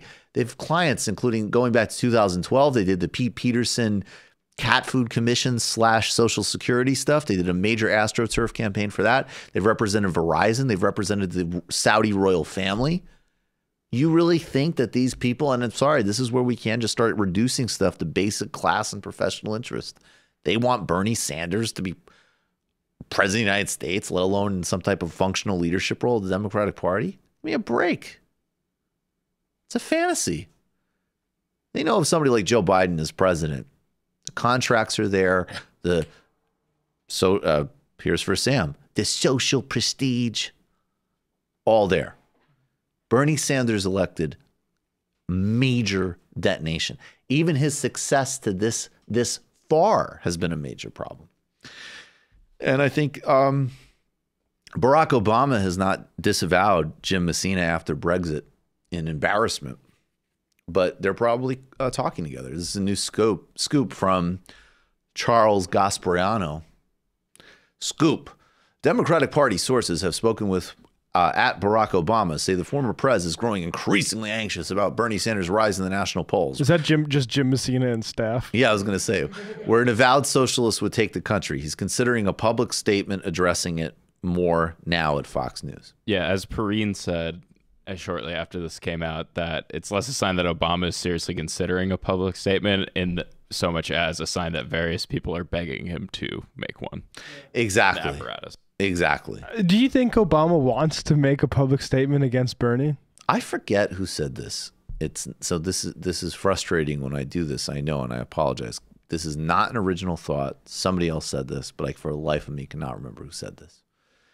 That Obama does not want, I think it might have been Matt Christman. Everything's a fragment. Obama doesn't want to do something like that because Obama's popularity and mystique and power is still resting on the fact that he has never advocated for anything so clearly. So this kind of vague, broad sense of popularity is rooted in obviously enormous respect because of what he accomplished and a lot of personal affection that cuts across the board. And if he starts getting into it like that, it's not just that it risks some of his popularity, which might be the case, but it also risks the idea that he doesn't have this hidden power that he's choosing not to use. Because what if he comes out and makes a statement that is so unequivocal, and plenty of people will still say, oh, well, of course we like President Obama, but no. I mean, I think I could think of multiple people that I know personally that are much more, fans of Barack Obama than I am, who really like the guy. They're voting for Bernie Sanders. And if Barack Obama puts out a tweet, they'll say, or a statement, that's too bad. Hey, when's the next Netflix show he's doing? I want to check it out. It won't have any effect. And of course, I do think for the Bernie movement, which represents a huge amount of the Democratic Party, another person coming out and trying to block the guy, that'll just mean another record fundraising day. Yeah. Hillary had to reverse herself a day later too and say, actually, the important thing is defeating Donald Trump. I'm sorry people didn't want my authentic views. Oh, yeah. Boy, I thought everyone wanted to know what I think. Yeah. Right. Please authentically leave. Authentically do a snap poll with Ghislaine Maxwell and Harvey Weinstein. I am shocked by how well they scrubbed this video from the Yeah. That was, I mean, again, that video was a problem, pre-woke problem. That is a homophobic ad. That is not hey, I think that might be homo, or I'm going to do a textual reading. That is like a George W. Bush campaigning to enshrine discrimination in the Constitution. Hey man, it's kind of homophobic. So, and again, as my principle with all of these things, Jim Messina didn't say, I mean, maybe he did some type of mealy mouth bullshit, but he didn't say, man, I really learned a lot. I was young, trying to prove myself. Sorry, that was disgusting. He scrubbed the internet and then went on to help make Brexit and austerity happen. I don't think, I'll do the Klobuchar thing in a second. So I think, and I also think if I had to speculate, and this is the most useless part of this business, but I just, if I had to speculate, I think that between Donald Trump and Bernie Sanders, Hillary Clinton is not, she's going to spoil her ballot or write herself in, and probably prefers Trump on a personal level because she clearly has more hatred at Bernie about I mean, this. how if and her how class isn't it- interests are aligned with Trump. Right, but how wouldn't it be clear that she wouldn't endorse Bernie, right? Like that. She'll say she endorses Bernie. What I'm saying is that even though Obama is a right-wing Democrat and represents something different ideologically entirely than Bernie, I would be more inclined to still think, and maybe I'm giving him too much credit, I don't think Barack Obama, I think when Barack Obama trashes Bernie Sanders, it is because he's a right-wing Democrat and because he doesn't like Bernie, but I think it's also because he has a certain view of politics, which I don't think is up to date right now.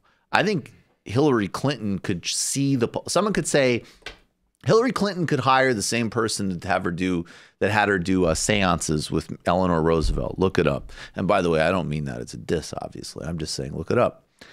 And somebody could say, hey, Hillary, I have a crystal ball. I know for a fact it is a certainty that Bernie Sanders is the person running against Donald Trump and he will win. I think she would have still made the same statement because she hates Bernie Sanders. I think if Obama saw the same, the crystal ball, he'd be like, wow, really? Well, now I'm concerned about how he's going to govern. But I don't think he would still go out of his way to F Bernie. And again, maybe that's just giving Obama too much credit. But I think we're talking about different propositions here. Although, Jim Messina's in the air. Jim Messina's a scumbag. Anyways, you know what? Maybe all these people are right. Maybe we need to not take a risk. Maybe we need to get a good common sense Midwestern perspective on all of this. Somebody who, is not afraid to eat an egg salad with a comb, throw a coffee cup at a staffer, and someone who tells America that, expecting things like healthcare is mostly just goddamn irresponsible. And if you can make up for Bill Clinton and Barack Obama have both proven that you can make up for a very limited policy agenda with outsized personal charisma. Ladies and gentlemen, I present Amy Klobuchar, a montage of humor. He sent out a tweet. He made fun of me for talking about climate change in the middle of a blizzard, and he called me Snow Woman. So I wrote back, hey, Donald Trump, the science is on my side, and I'd like to see how your hair would fare in a blizzard. So I wrote back, hey, Donald Trump, the science is on my side, and I'd like to see how your hair would fare in a blizzard. So I wrote back, Donald Trump, the science is on my side, and I'd like to see how your hair would fare in a blizzard. Sometimes, if you haven't noticed, you use a little humor. Like when he called me Snow Woman at my announcement in the middle of that thing, I wrote back on Twitter, I'd like to see how your hair would fare in a blizzard. So I wrote back, hey, Donald Trump. So I wrote back, hey, Donald Trump. So I wrote back, I tweeted back, the science is on my side. And I'd like to see how your hair would fare in a blizzard. I'd like to see how your hair fares in a blizzard. And I'd like to see how your hair would fare in a blizzard. Mr. Umbrella Man. And he called me Snow Woman. So I wrote back, I'd like to see how your hair would fare in a blizzard. Pete Buttigieg is so relatable right there, just stone face. Shout out Determinatus for that great compilation there. I just about killed me this morning. Yeah. Just about literally is going to get us all killed. I would like to, now I want to see a Snow Woman versus Umbrella Man general election. Yeah. Oh shit, it's working on you. So I said, I'd like to see how your hair fares in a blizzard. Mr. Umbrella Man. Mr. Umbrella. You got to do the hand. That's very important.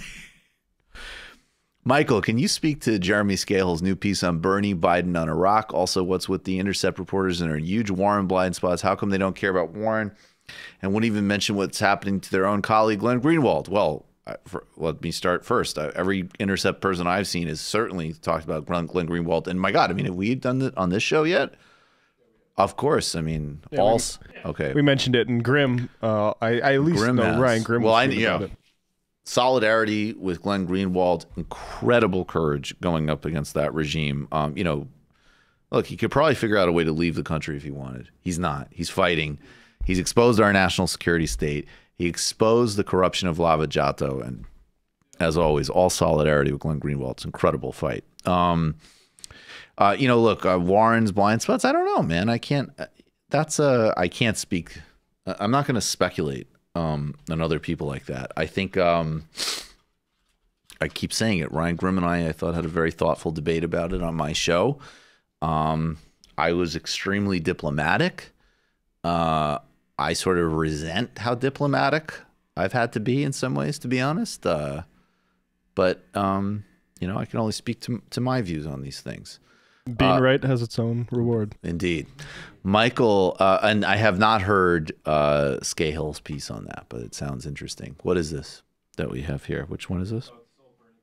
Okay. So this is actually really important, too.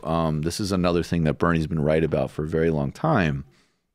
And is, of course, when we start talking about what are the weaknesses or what is the actual strategic map of Bernie Sanders in a general election, what we're already seeing in a Democratic primary, a set of a media class that hates this guy. And I think right now we're at the peak of a lot of people who hate him because he either exposes how vapid their politics are, the limits of their vision. They don't like that he, there was somebody trying to make hay out of, there was that he wasn't doesn't have an Ivy League law degree, that he, went to Vermont or what. I mean, again, stuff that most people would find extremely appealing. Thank you. The world is not some weird West Wing script. And then there's also just, the raw material power. That's like, America's media outlets are owned by Rupert Murdoch. They're owned by Disney. They're owned by GE. They're owned by company. They're owned by Amazon, right? They're owned by Facebook. They're owned by, I'm talking about just even those platforms, Google. These are industries and organizations that want to keep an oligarchy, that want to undermine democracy, that don't want America to have a social system. So they are the enemies of Bernie Sanders and any working class movement in this country. And that's something, and dealing with that, and everybody better be reading their Noam Chomsky and, really understanding how these things work. And I think Bernie Sanders has an understanding of how these things work. This is him in 1998 talking about media consolidation and workers' rights. You turn on CBS. Who owns CBS? Westinghouse. You turn on NBC, owned by General Electric. You turn on ABC, and that's owned by Disney and Mickey Mouse. You turn on the Fox television network, and that's owned by that fighting progressive Rupert Murdoch, a right-wing billionaire. And then you have public television, not much different, because they're also controlled by all of the corporate advertising that comes in to those stations. So you step back and you say, let's see, I see a lot about O.J. Simpson, more than we ever wanted to see, right? We see a lot about Princess Diana and her tragic death. We see a lot about President Clinton's sex life. But do we ever see, or very often see, programs on television that reflect the reality of American working people? The great story of the last 20 years is the decline of the middle class and the fact that the average American is working longer hours for lower wages. Gee, that's a story that CBS seems to have missed.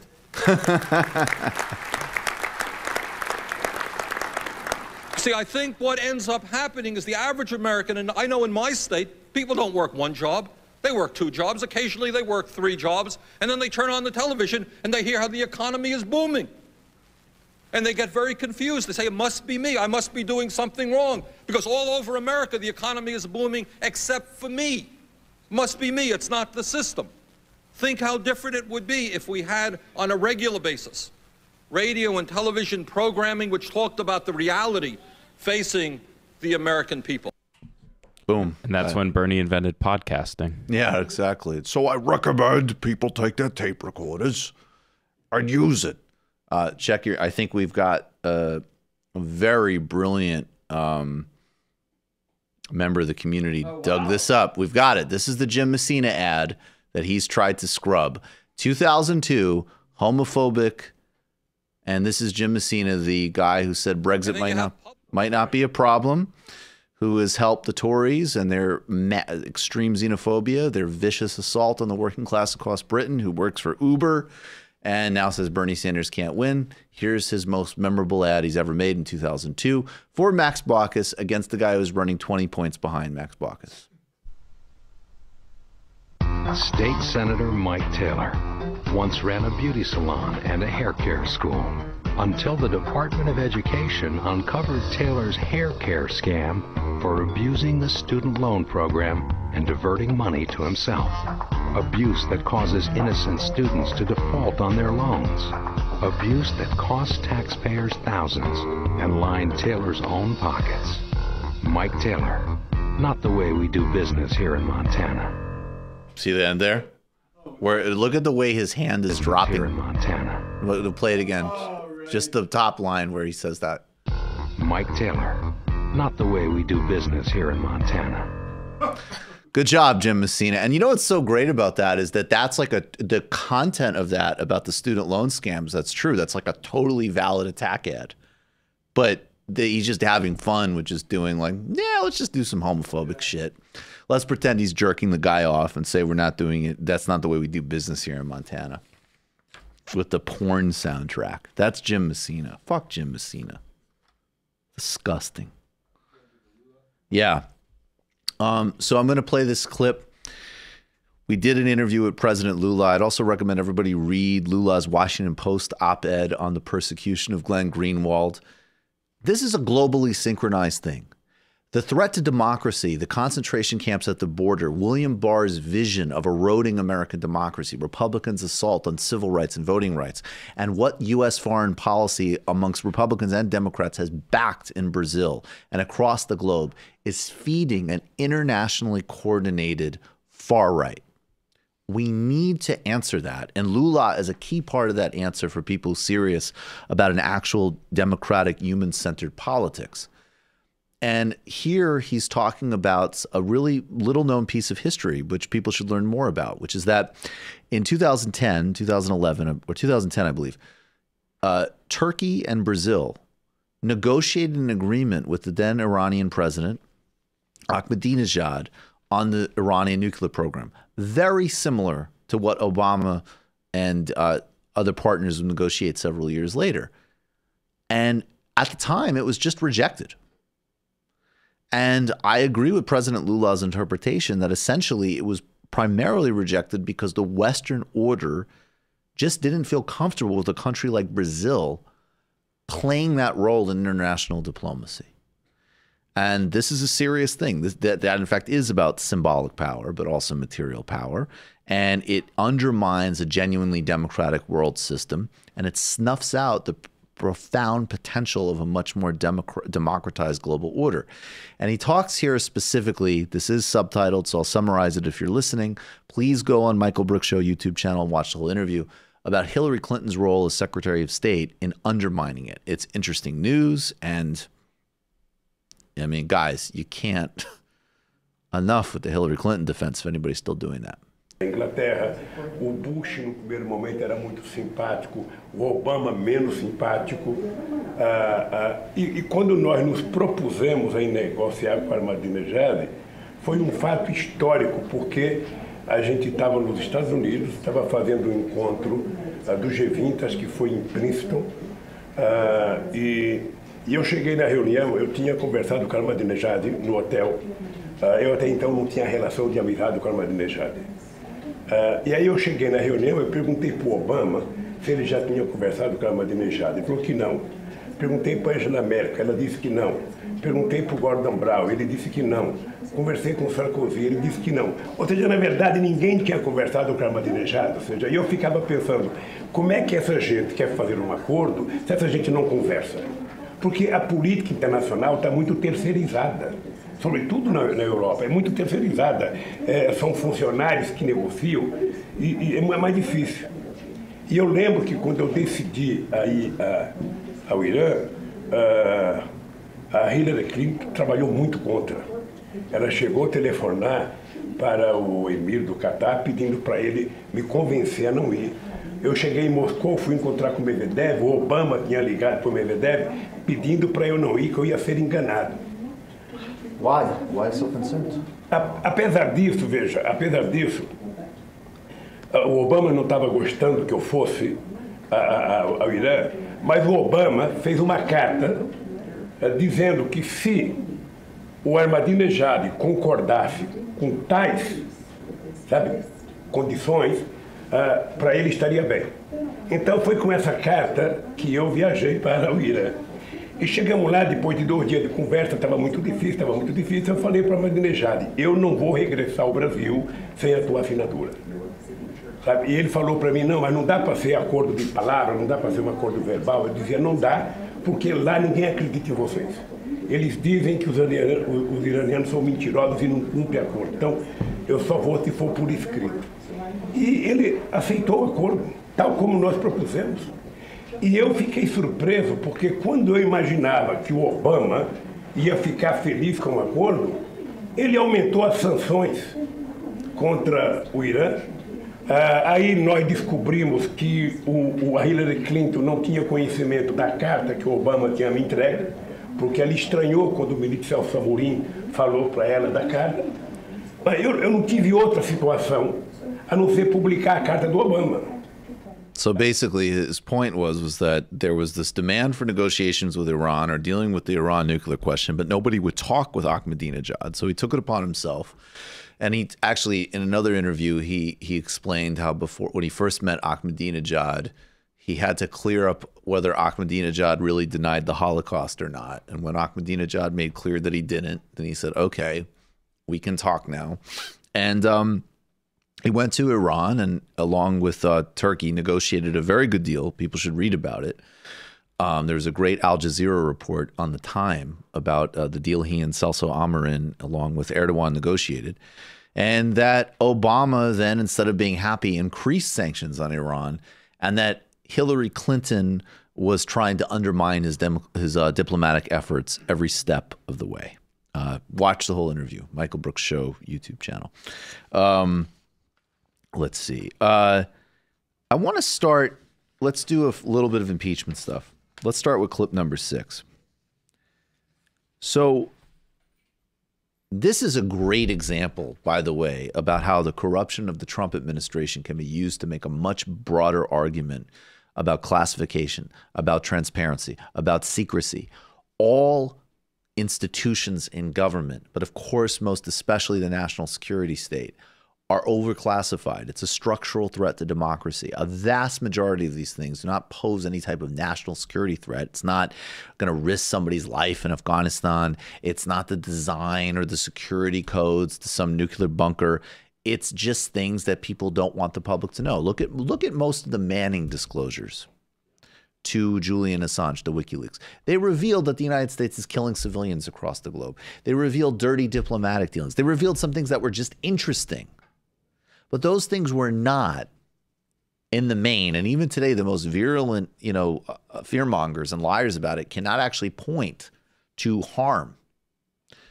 So, and of course, the Trump administration, as with everything, it's always the most crass and stupid and disgusting and ridiculous version of it. And so there's this call, I believe, between Mike Pence and Zelensky that should be part of the proceedings.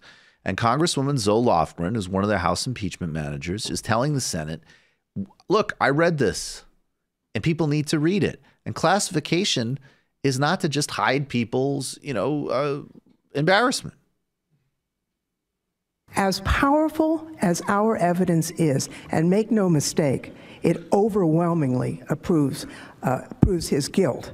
We did not receive a single document from the executive branch agency, including the White House itself. Recent revelations from press reports, Freedom of Information Act requests, and additional witnesses, such as Lev Parnas, underscore how relevant these documents and therefore why the president has been so desperate to hide them and his misconduct from Congress and from the American people. A trial without all the relevant evidence is not a fair trial. It would be wrong for you senators acting as judges to be deprived of relevant evidence of the president's offenses when you are judging these most serious charges. It would also be unfair to the American people who overwhelmingly believe the president should produce all relevant documents and evidence. Now, documentary evidence is used in all trials for a simple reason. As the story goes, the documents don't lie. Documents give objective, real-time insight into... Oh, stop. Well, okay. I mean, no, I think she... yeah, keep it going. For such evidence is especially important in Senate impeachment trials. More than 200 years of Senate practice make clear that documents are generally the first order of business. They've been presented to the Senate before witnesses take the stand in great volume to ensure the Senate has the evidence it needs to evaluate the case. Now, documentary evidence in Senate trials has never been limited to the documents sent by the House. The Senate, throughout its existence, has exercised its authority pursuant to its clear rules of procedure to subpoena documents at the outset of a trial. We don't know with certainty what the documents will say. We simply want the truth, whatever that truth may be. So do the American people. They want to know the truth. And so should everybody in this chamber, regardless of our party affiliation. I think I'm thinking of, yeah, there's some mix up there. I think it's something specifically about the Pence call. I mean, the point still stands, and obviously we know that, I mean, Mitch McConnell said there's coordination. There's no daylight between what the White House wants and what we're doing. And Mitch McConnell has been the gravedigger of American democracy for most of his career, so that makes perfect sense. This is Fox News. We're deep inside the propaganda bubble. Here's what they think. We're in Jupiter, Florida. Well, these people are probably not persuadable. Well, after what was said yesterday, we all heard some of the things that was said in the proceedings.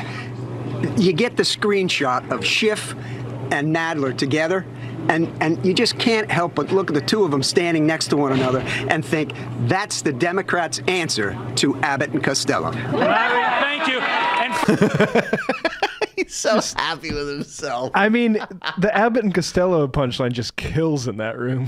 Wow. That's the thing, is I'm sitting here embarrassed for him because it's so lame, but he fucking crushed it. He probably got a couple of numbers. Yeah. To one another and think that's the Democrats' answer to Abbott and Costello. Thank you. And finally, Sherry, take us home quickly. You know, 5 seconds. How many times did he retell that story? Is retelling that? And then I was on Fox, and he was there. And I said Abbott and Costello, and everybody laughed. I wonder if Handy saw it. Quickly, 5 seconds. How will history view this time in America? History is going to remember Donald Trump and his family as well for their sacrifices and what he has done for this country. And they're also going to remember this House, this Speaker, for what the travesty they've done to this country, the damage that they've done to this country, and the harm across the world. They will be remembered. Yeah, that's it here from Jupiter, Florida. Yeah, that's a real room of mouth-breathing morons. That's a real, like, we're doing our job here, folks. They're going to remember everything that me and my family have done to sacrifice, but mainly what I've done, because actually Melania hasn't done a whole lot. Yeah, Melania, it was a big step up for her. She's pretty much an illiterate illegal immigrant. So but shout out to Jupiter. Shout out to love Jupiter. It's so true. It's so true. Trump family self-denial. They didn't book out the whole floor? Well, fuck them. Vodka Red Bulls for everybody. Vodka Red Bulls for everybody. Oh, my God. It's pathetic. It's so embarrassing. Sorry, you guys have it?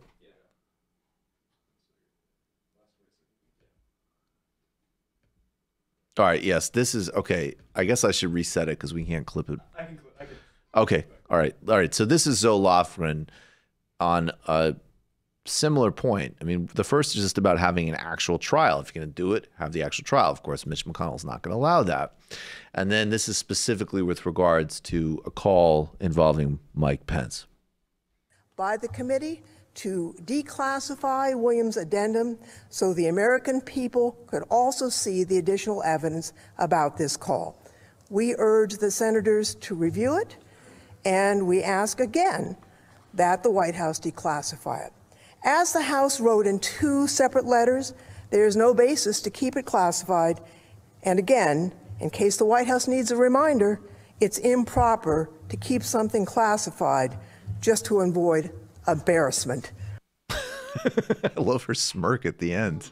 It's a lot of alpha energy right there. Remember that recently we found uncovered, or I guess decensored, that clip of Reagan talking to Nixon and basically saying like Africans just learned how to wear shoes. Yes. That was censored to the initial reasoning was for privacy of the family. So right.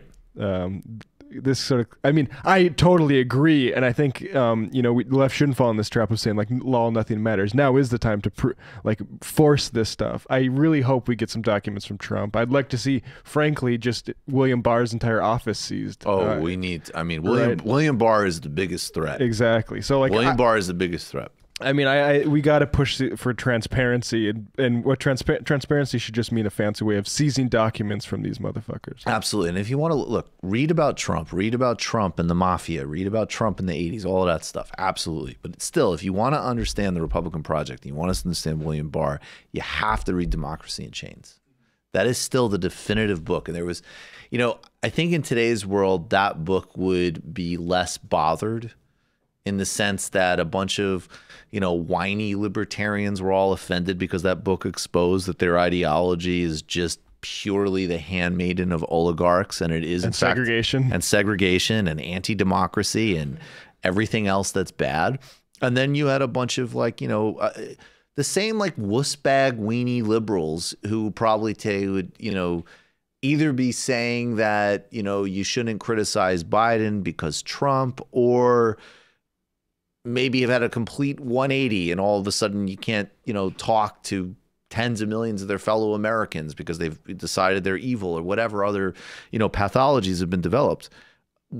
They gave so much space to compromise Nancy McLean's scholarship by being like, well, you know, my friend who blogs at the Cato blog about why, you know, getting rid of us, if we actually let people smoke inside again, it would actually reduce traffic deaths. Completely poisoning the search results. If you search that book, all that crap, and I went over this on my Literary Hangover episode of it, but like all that crap is completely at the top of the results, and that book stands up. And you know why? Nothing else has come from their side, from these nerd like libertarian side, to say like, actually she's wrong about this. It's just these blog posts and, you know, wankery saying Mankiw really got into Nancy McLean with this blog post. And it's like, okay, man. Yeah, and it's like, okay, you know, some figure like Buchanan, you have a quote where he says like, actually I oppose legal segregation. Okay.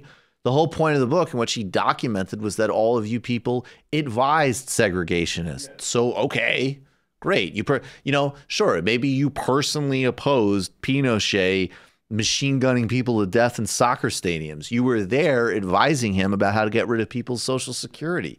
Shut up.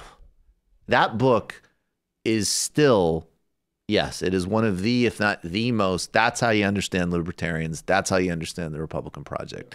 Nancy McLean, Democracy in Chains. And that's why you understand someone like Bill Barr is the enemy of democracy. And of course he's willing to lie. And of course he's willing because there are people that are conscious they need to be that. Yes. That is their political project. That is what they are trying to do. I mean, look, if you want to even look at it in a more sophisticated way, I think Christopher Caldwell, very right wing, you know, the sort of friendly, the intellectual, you know, defender of Trumpism. His new book, I was reading a review. It posits that really that the civil rights revolution and the original Constitution are in tension. in terms of, and I think I think there's a missing gap there, which I don't know how he addresses with the idea that at least conceptually, definitely Lincoln is a second founding. Yes. There's no doubt. I totally believe in that. But that's a respectable intellectual framework. And you got to, there's a lot of distinctions between culture and policy and all the stuff you have to make that gets really thorny. But the really bottom line, simple top line point is that people like Bill Barr do not support democracy as is conventionally understood, including even by quite moderate people. And people should be very aware of that. And that's why they can synchronize, this dingbat moron president and his narcissism and his personal appetites and desires, because it syncs with their project. This is Steve Mnuchin. He's at Davos and he's talking climate change. Jesus Christ, this is one of the most repulsive freeze frames I've ever seen. And we haven't even gotten to the clip yet. So we've got a 2-year or a 5-year window to prevent the total demise of civilization? Do you believe that we're that close? No, I don't believe we're that close. And what I would just comment is there are a lot of other important issues. Obviously, this health issue and what's going on, the potential of health issues spreading, nuclear proliferation. Clean air. If you look at the virus in China. There's a virus coming out of China, which, by the way, taken on their own terms, the Trump administration, along with, after the Clinton era too, global public health has been starved of funding. Medicare for all, investing in, global public health. Obviously, Trump administration not doing that. And climate change. I don't know about this flu, although I would assume if it comes from agriculture, that definitely has something to do with climate and ecological policies. And the spread of other diseases have to do with, things like malaria outbreaks definitely relate to climate and disease outbreaks in cities. I think Mnuchin's concern with the virus going around China is the cities that are not transporting goods and the workers that aren't going to the factories. Oh, without a doubt. And also just like, my wife keeps hassling me to get a bunker for us in New Zealand. Okay. Of health issues spreading, nuclear proliferation. Clean air, if you look particulate at, pollution. If you look at the water. Middle East, the president has made very clear Iran can never have a nuclear weapon. Nothing against the climate issue. That's a much better risk. It's a much bigger risk today. And I think that the youth needs to understand climate is one issue that needs to be put in context with lots of. Wait, Iran's going to destroy civilization Iran is with going a to nuclear bomb? With something they don't have, which we are an infinitely bigger threat to them than they are to us, is a bigger threat than something that, to the extent we can measure it or have any type of scientific consensus, as well as just experience now, because we're already experiencing climate catastrophes, threatens the very basis upon which humans walk around. Coming is like, well, you pull out the Iran deal, I guess we just have to destroy the world with a nuke now. That's how right. Iran operates. Yeah, that's how Iran operates, and they totally have the physical capacity to do that. But again, their ideology dictates that this is what they do. If you want to do capitalism, you have to deny science. And by the way, it makes most democratic plans totally incoherent. Sorry. Brendan Sutton made this point the other day on my show. If you're going to run around and say, we accept the science, well, if you accept the science, you can't drill anymore. You have to rapidly deploy renewables. You need to build train systems. You need to reforest. These things need to happen immediately. So just culturally signifying that you accept science while continuing to do capitalism is completely incompatible. Capitalism is on a collision course with planet Earth. And so, the sociopathy of Mnuchin is true. It's correct. And we all know, again, when the right starts, quote, accepting the science of climate, well, we'll have a whole other round of violence against migrants and refugees. So please look at the bigger picture here.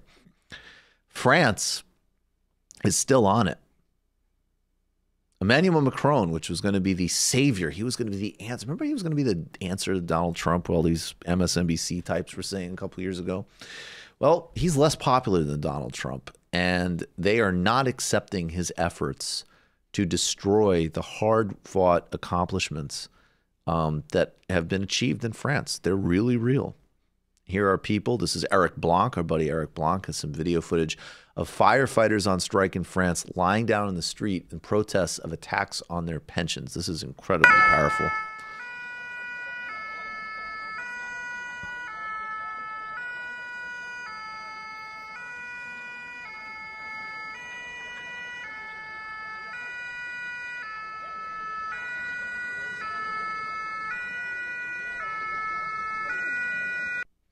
I mean, the most positive news in the world of 2019, obviously, I mean, Bernie Sanders, that campaign moving and growing, hugely significant, the most significant thing in the United States.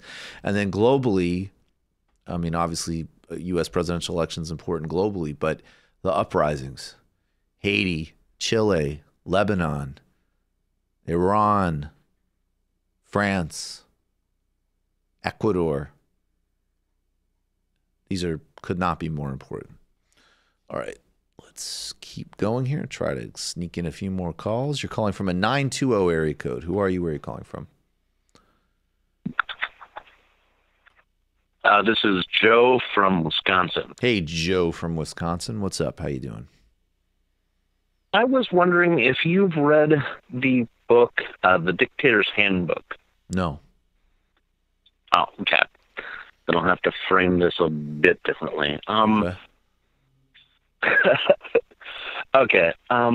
Essentially, the thesis of the book is goes into that the power given, or that governments behave more poorly when they have less people that they are beholden to.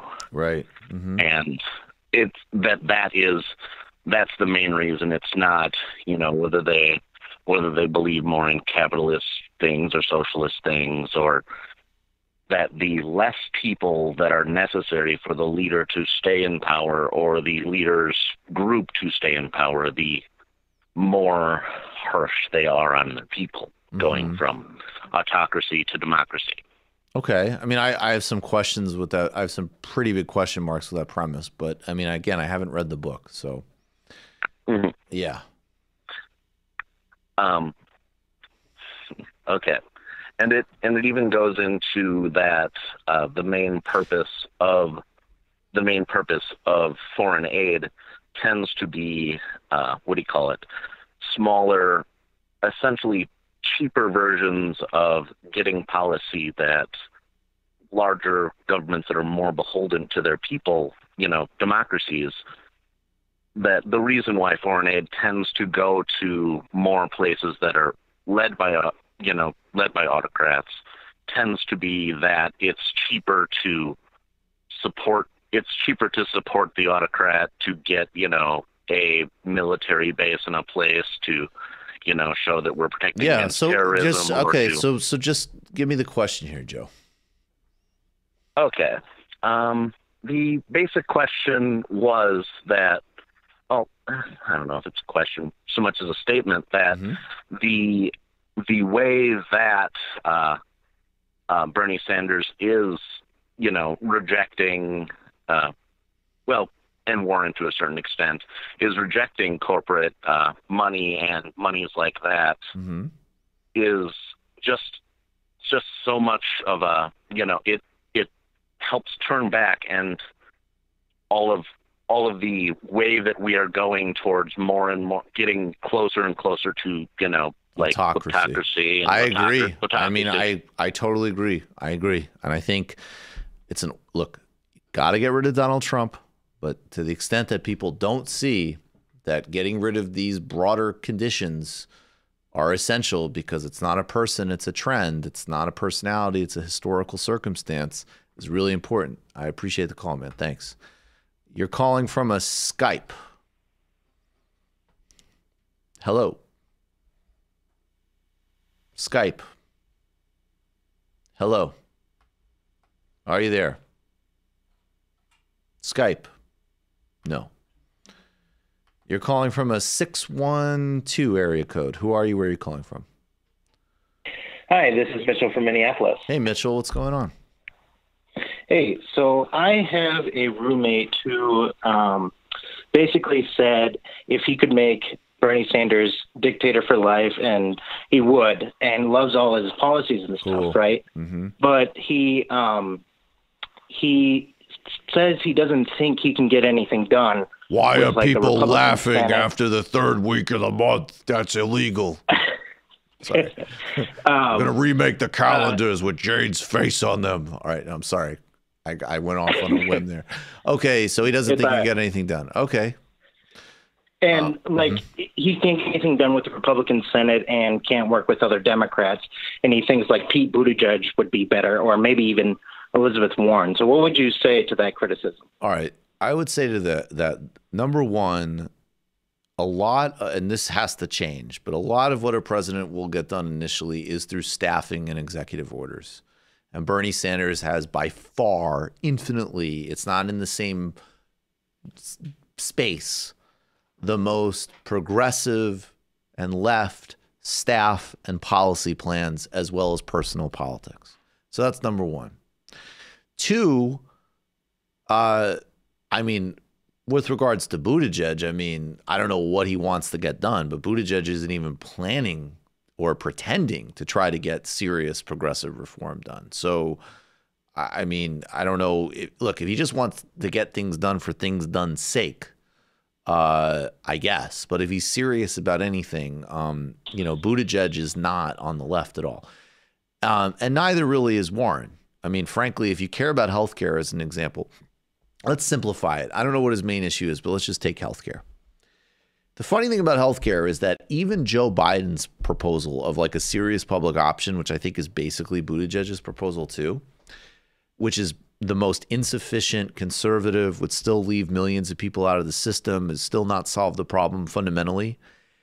This is still totally unpassable right now if you're just looking at it as like a horse trading game, right? Like the pharmaceutical insurance industry still have way too much power. Joe Manchin and Kristen Sinema are not voting for that, just as they're not voting for Medicare for all. Every single Republican is going to vote against it, just as they'll vote against Medicare for all. And there's plenty of other corporate Democrats, and there's going to be huge, you know, industry campaigns against any expansion of public health. It's a different dynamic. When Obama came into office, he was able to neutralize some of that industry support because at the end of the day, it was an incredibly industry-friendly bill. Like, you have to accept patient protections. That was definitely something they had to swallow. But in response, people are going to be mandated to buy a commercial product, and then the government will subsidize it. Great. Bunch more money in customers. And then for people that they really don't want to have, you know, poor people and people on the margins, they got a Medicaid expansion, which, you know, they don't care about that much one way or another. I mean, they want to help administer these programs, and that adds all sorts of inefficiencies. But like, they don't want poor marginal people as clients because they can't make money off of them, and they aren't necessarily particularly committed to, you know, making sure that Medicaid doesn't cover some people, right? Yeah. Giving a public health option even in a time where they're making record profits and totally comfortable threatens their business model enough for them to go to war against it. And it's not a big enough and persuasive enough vision, and I doubt, frankly, Biden or Buttigieg would even push for it to begin with, to mobilize people to resist against Congress.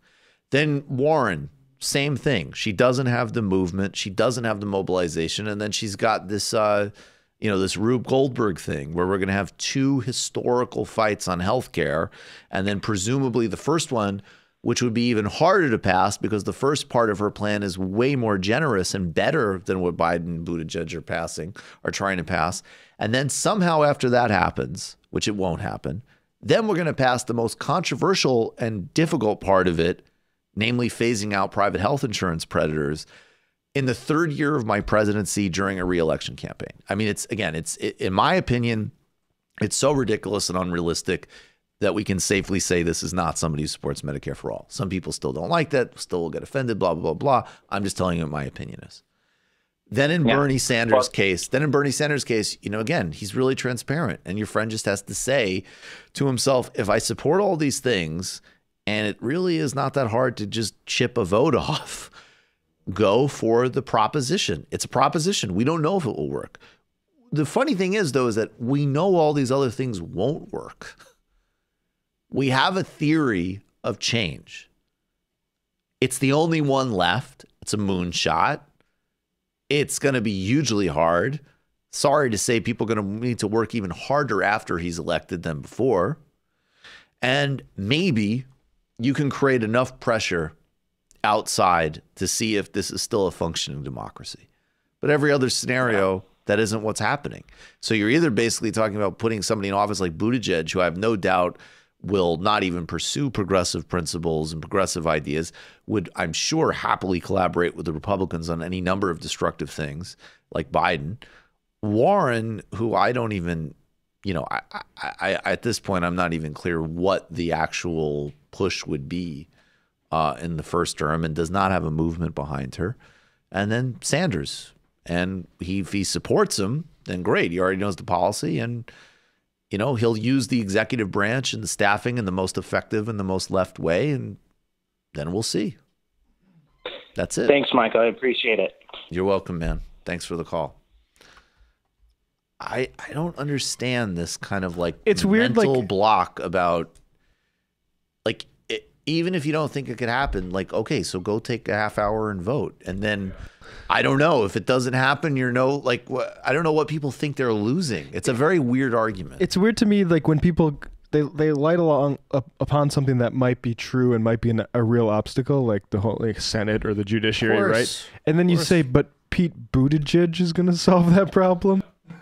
I don't understand. It's okay, so then vote for somebody who will will not do anything. I don't know. It just doesn't. It just does. Yeah. It's a very weird line of argumentation. It seems like something better for a therapist or a psychologist.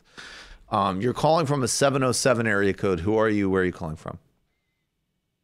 Hey, Michael. This is Blaine. How's it going? Hey, Blaine. What's going on? What's on your mind? Well, first off, I just wanted to say it's my birthday, so I got to keep this call brief. I'm expecting a call from Bernie Sanders. Okay. What else you got? Happy birthday. Hey, thanks. So thanks to your show and shows like Secular Talk and Progressive Voice, I'd like to think I've become an adept political debater. But that being said, I still have yet to convince a couple of my friends that they should vote for Senator Sanders and not Mr. Yang. Could you come up with a cool and concise argument for why maybe they should consider switching their vote? Bernie's cooler than Andrew Yang. He has a chance of winning. He could. Yeah, I mean, honestly, at this point, if you're just looking at the real world a little bit, and you actually like both of these guys, one of them could actually become president. And the other guy, if you think his ideas are cool and you like him, I mean, Andrew Yang will be around. He'll start a podcast, and it'll be better for his brand if he endorses Bernie. So get your friend to tell him to do that. That's the thing. You should be telling Andrew Yang to get in the mix by endorsing Bernie. That would be definitely the most strategic thing. It's good for Tulsi. Definitely. And maybe in a Sanders presidency, what kind of a role do you see Andrew Yang playing? Do you think he would get a position in the government? I can't lie. I mean, I don't. Probably not. But I think that put him on a task force on UBI, maybe. Yeah. Why not? You know what? Bernie could say hey, let's do a UBI task force to examine the feasibility of it and how it relates to automation and other things we need to do, like Medicare for all and jobs guarantee. I think that, yeah, why not? I honestly, if I was advising Sanders, that is exactly what I'd tell him to do, is suggest a UBI task force headed up by Andrew Yang. He should do that. Yeah. Can you guys see yourself playing a role in his government? Yeah, Michael's Secretary of State. Yeah, Secretary of State. I'll be there. I'll be learning Portuguese. All right, man. Thanks so much for the call. Take care, buddy. Hey, thanks for having me. Bye. I do not see a role for myself in the Sanders administration. I'm going to keep agitating from the outside. We will be propagandizing on the outside. All right, final call of the day. You're calling from a 647 area code. Who are you? Where are you calling from? 647. Are you there? Hey, it's a really bad connection, man. I'm sorry. All right. Yeah, you got to try back. Sorry. It's like radio static. Sorry about that. I apologize, but that's just really bad. Got to consider folks experience calling in here. You're calling from a final call today. Sorry, random pick. You're calling from a 208 area code. Who are you? Where are you calling from? Hey, this is Sean calling from Blackfoot, Idaho. Hey, Sean. Greetings to Idaho. How are you?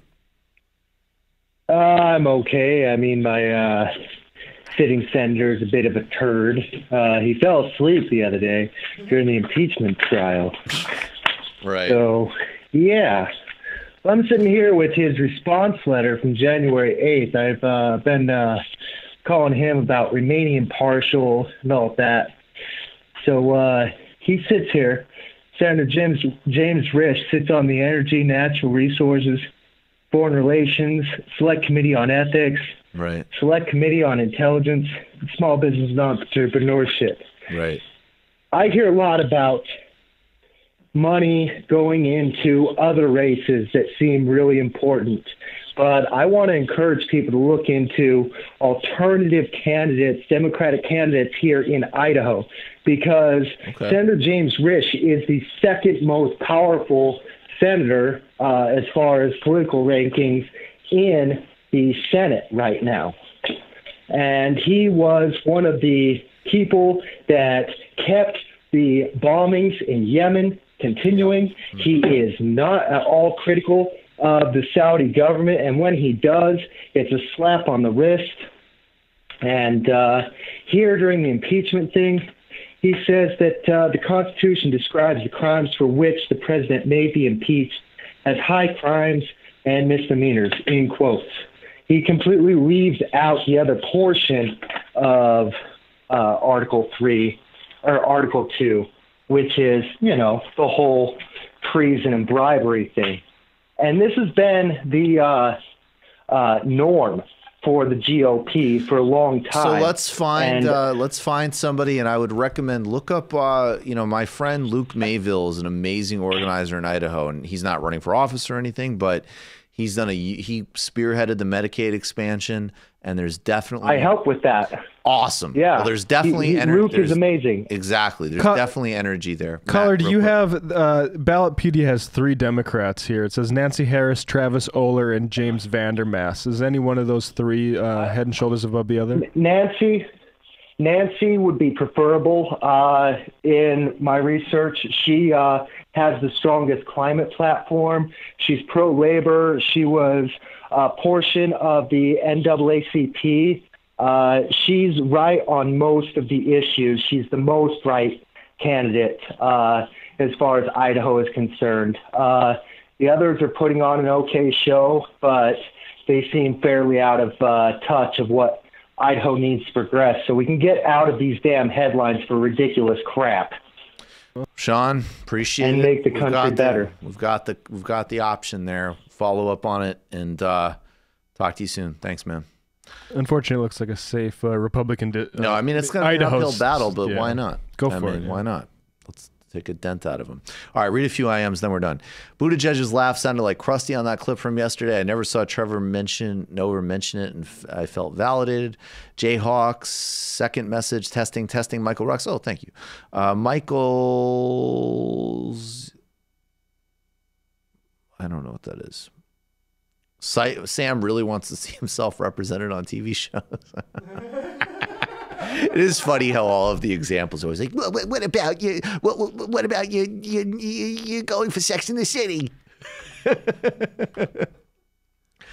Okay, let's see. There's a lot of frustration about the smears over Bernie Bowen last week, but there's nothing worse than his continued Bernie Bro narrative that his surrogates are toxic. Name him, call him out, but cherry-picking random online examples is incredibly disingenuous. Yes, of course. All right, Angel. Why is my glove? Oh, am I in Fight Club? No, I just have super sensitive skin. Although I actually am learning a little bit of boxing, which is interesting, but I cannot. I mean, that's not because of that. Let's see. Sorry. Okay, just racing through a few here. All right, Bullprog, Minnesotans should vote early now. You can vote now already. Go vote for Bernie Sanders in Minnesota. Come on, Minnesota. Come on, Minnesota. Go join buses going to Iowa for Bernie this weekend. I went last weekend through a blizzard, and it legit impresses me how motivated to see so much people, to see motivated volunteers. Bullprog, amazing. All props to you. Please stay safe. We do not want anybody getting hurt. I believe I saw Bullprog's post. I think they posted on Twitter, and it looked terrifying to me, that level of blizzard, but it is amazing people going out for Bernie like that. Also, Minnesota, if anybody's in Minnesota, if you're listening, I love that state. I hope it never goes red, and the way Keith Ellison won the last election comfortably was a really good sign to me. I hope that keeps up in 2020. Absolutely. All right. Sorry. Bunch of these that we're not getting to. All right, final IM of the day. Okay, really quick. JJ Cool. Hey, Michael, I've heard plenty of dumb arguments about getting things done today. Anything that establishment candidates always get done is going to come with a cost to us. They're always going to be negotiated with corporate power and Republicans. Bernie's rallying and organizing is far, far better for more people. Absolutely. We will see you tomorrow. Thank you, everybody. Thank you, everybody. It might take all the strength I got to get to where I want, but I know somehow I'm gonna get there. I wasn't looking when I just got caught between the truth and the light bulb. But finding out won't make me feel any better. Yeah, I know is ticking, but the meds are gonna kick in, and my